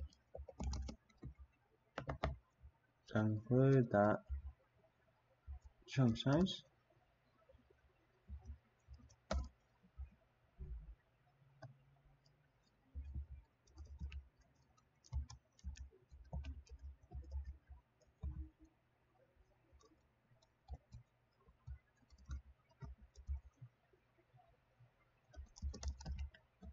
Let's see, what is it supposed to set? Set active? Huh.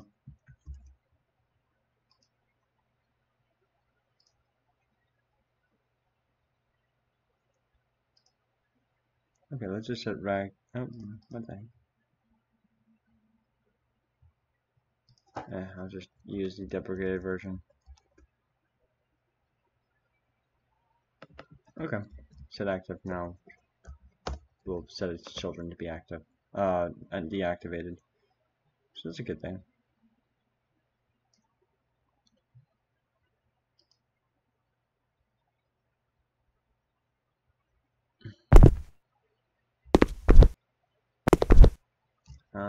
And I need to make sure to, let's make public void load.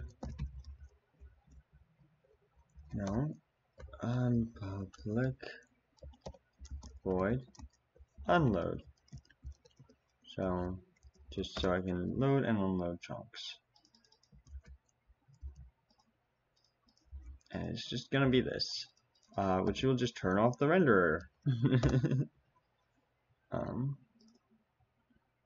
And I'll just set it to be twice the. Okay, and let's go and set it to that. It issues the load command every time, and also chunk equals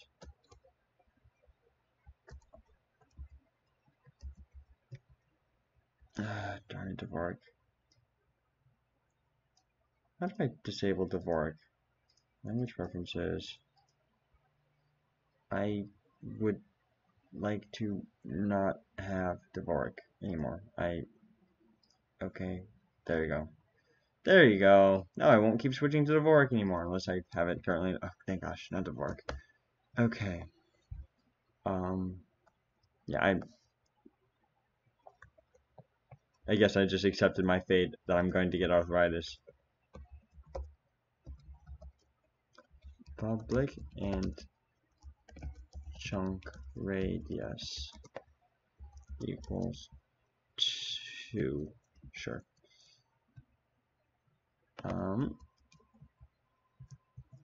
The x chunk radius negative chunk radius, and this is not going to be entirely accurate, but it doesn't have to be because it's arbitrary measurement.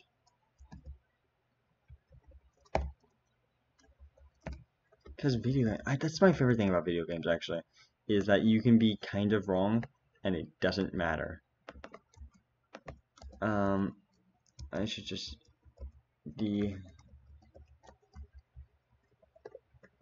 use the reason I'm doing this is I don't need to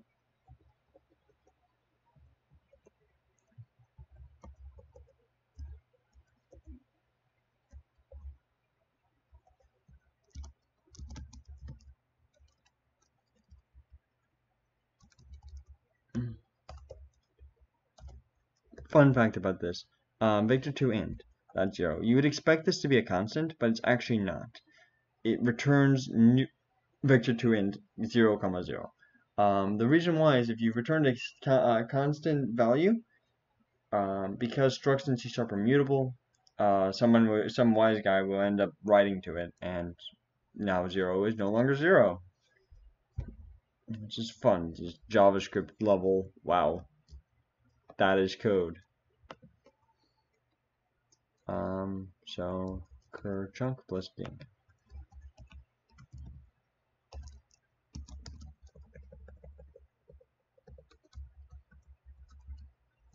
And I should probably set the I should make the chunk generation asynchronous so that even though it's loading the chunk, it doesn't. Right now, it causes the game is all single-threaded and blocking. So if okay, so it just loaded a lot more chunks than I expected it to load. Let's see how many chunks. And no, that's a reasonable number. Okay, let's make it so that I can always see the scene. And let's zoom out. Okay, so that's a reasonable radius. As you see, it's not rectangular. It's 2 in every direction. So let's go for a walk then, I suppose. Oh, look at that, 24 frames per second. Intense Minecraft performance. I think I might try switching over to a ray tracer for the giggles.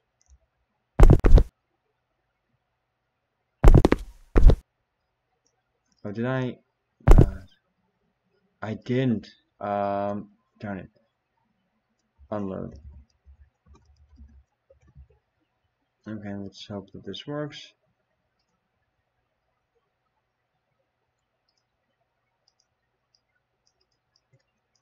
Yeah, so right now I'm not even bothering trying to save. I might actually try there you go. Yes. Haha, it works. And because they have different standards of beauty. So let's see.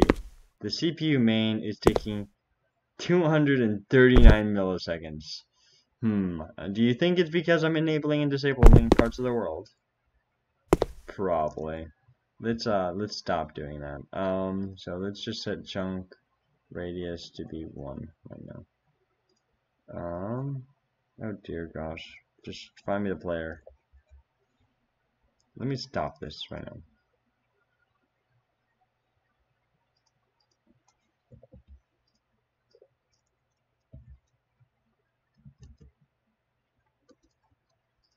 Okay, and chunk radius 1. These chunks are huge.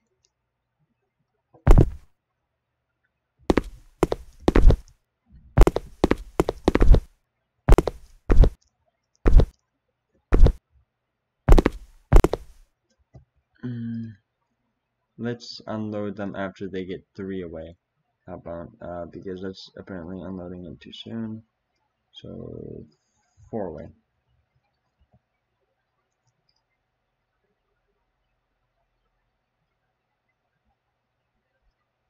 Now it should leave it loaded. And let's just keep going the same direction as before. It should be loading this chunk that's right in front of me. And then when I said that, it loaded a couple chunks. Now, as you see right now, that dropped the CPU main time to 17 milliseconds from 300.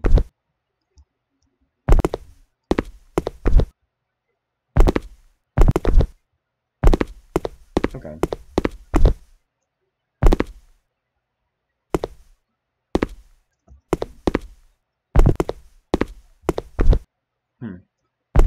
Let me check something.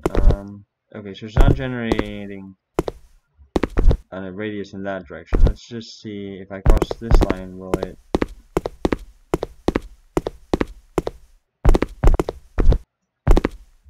No, just being lazy with the loading.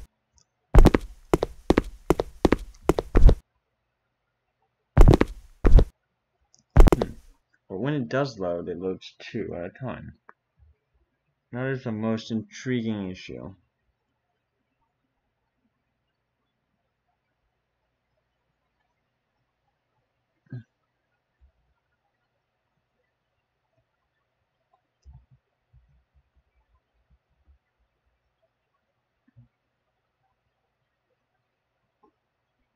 I don't see the new one. Huh. Was the most tree lounge shell. What the? Oh, right, I enabled closed captions in OBS. That doesn't work at all. Look, okay, so let me go fire up Chrome. Now, there is this, no, don't do that, web caption, okay? Web captioner. So, start captioning. No, get started. Okay, so right now, look at this. So, this is a website using Google Chrome's voice recognition thing, and it's basically getting everything I'm saying right. Not everything, but it's good enough to get a pretty good idea of what I'm saying. I don't understand why this can't be integrated into OBS. Well, actually, I do know. It's licensing issues.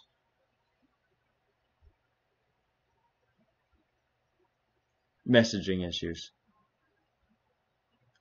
Yeah, so this is the same voice recognition stuff that voice to text that Google uses for like their version of Cortana. Definitely not a Microsoft robot. Hello, Mixer.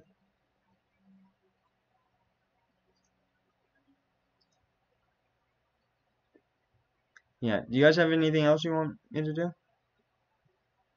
So I don't know what here. So I need to change. I think tomorrow I'm gonna write a I'm gonna show you how the right way to render these things, and then a fun way to render these things. Because right now every single block is a block. Like each one of these things is its own independent object that every frame it gets a call, an update call, and everything, and it's crazy nonsense. And then I'll see if I can pull apart the C. There's a fairly popular for the Windows 10 edition. I could either actually I wonder if they'll let me generate a binding for the server library. I'll have to talk to my manager. I mean, for obviously non-profit educational usages.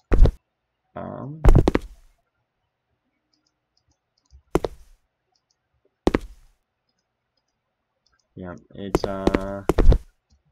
and you know, because this is the PC edition of Minecraft, it needs to have terrible performance, and I think I'm achieving that right now with that 30 frames per second.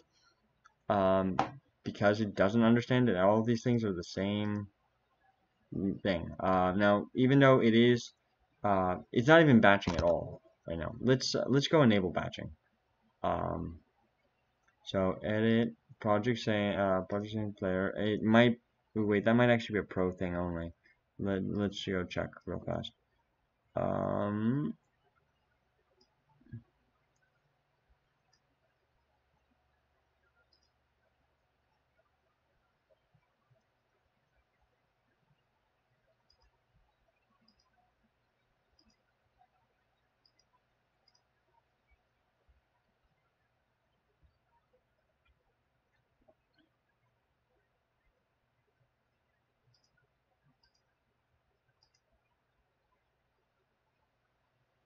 hmm,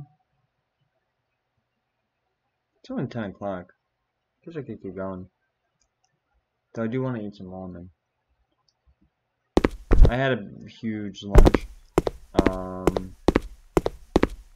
Here, let me check other settings. Dynamic batching. Yes. Okay. Um, that actually dropped the frame rate. Wow. Okay, that's really interesting. So I just told it to enable dynamic batching, and it just dropped down to 21 frames per second. Without dynamic batching, it was 40 frames per second. Illuminati confirmed. Huh. That's 40 frames per second again. I think my science isn't very good. The GPU scanning is not necessary.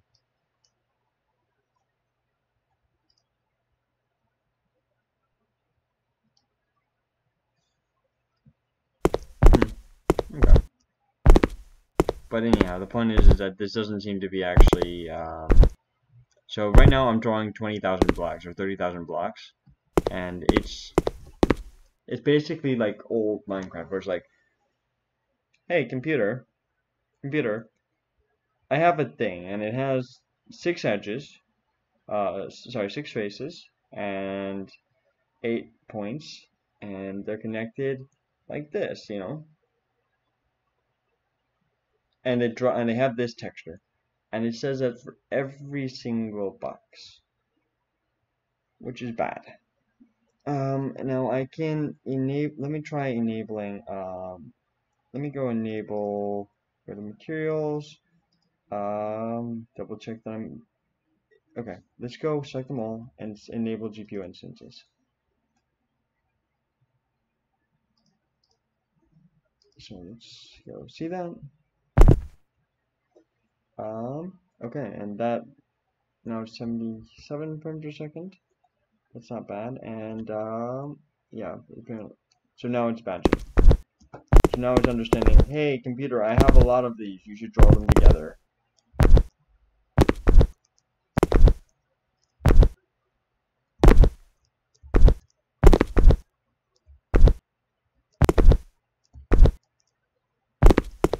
Which this is actually working surprisingly well. So this is with like no render optimizations at all. And you know, this is for Minecraft, my chunks are 64 on each side, so it's 4 times larger than Minecraft. This is a render distance of 8 chunks. Right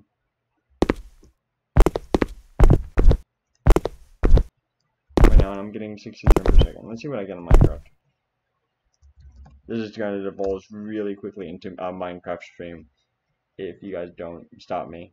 Dear, I need to go look at my Minecraft password. 1 second. I'm gonna have to go grab my other computer. 1 second.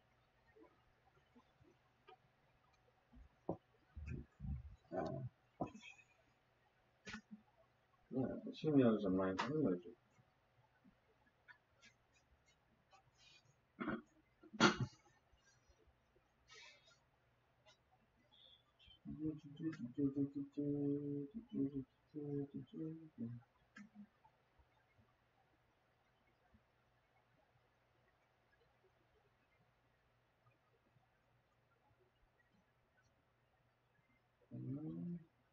password one. Let me go type this number out.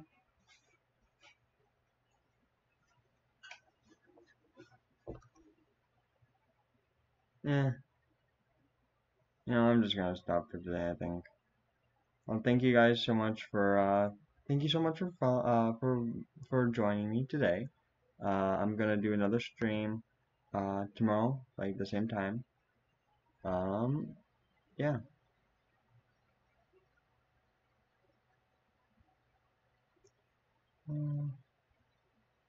Good night.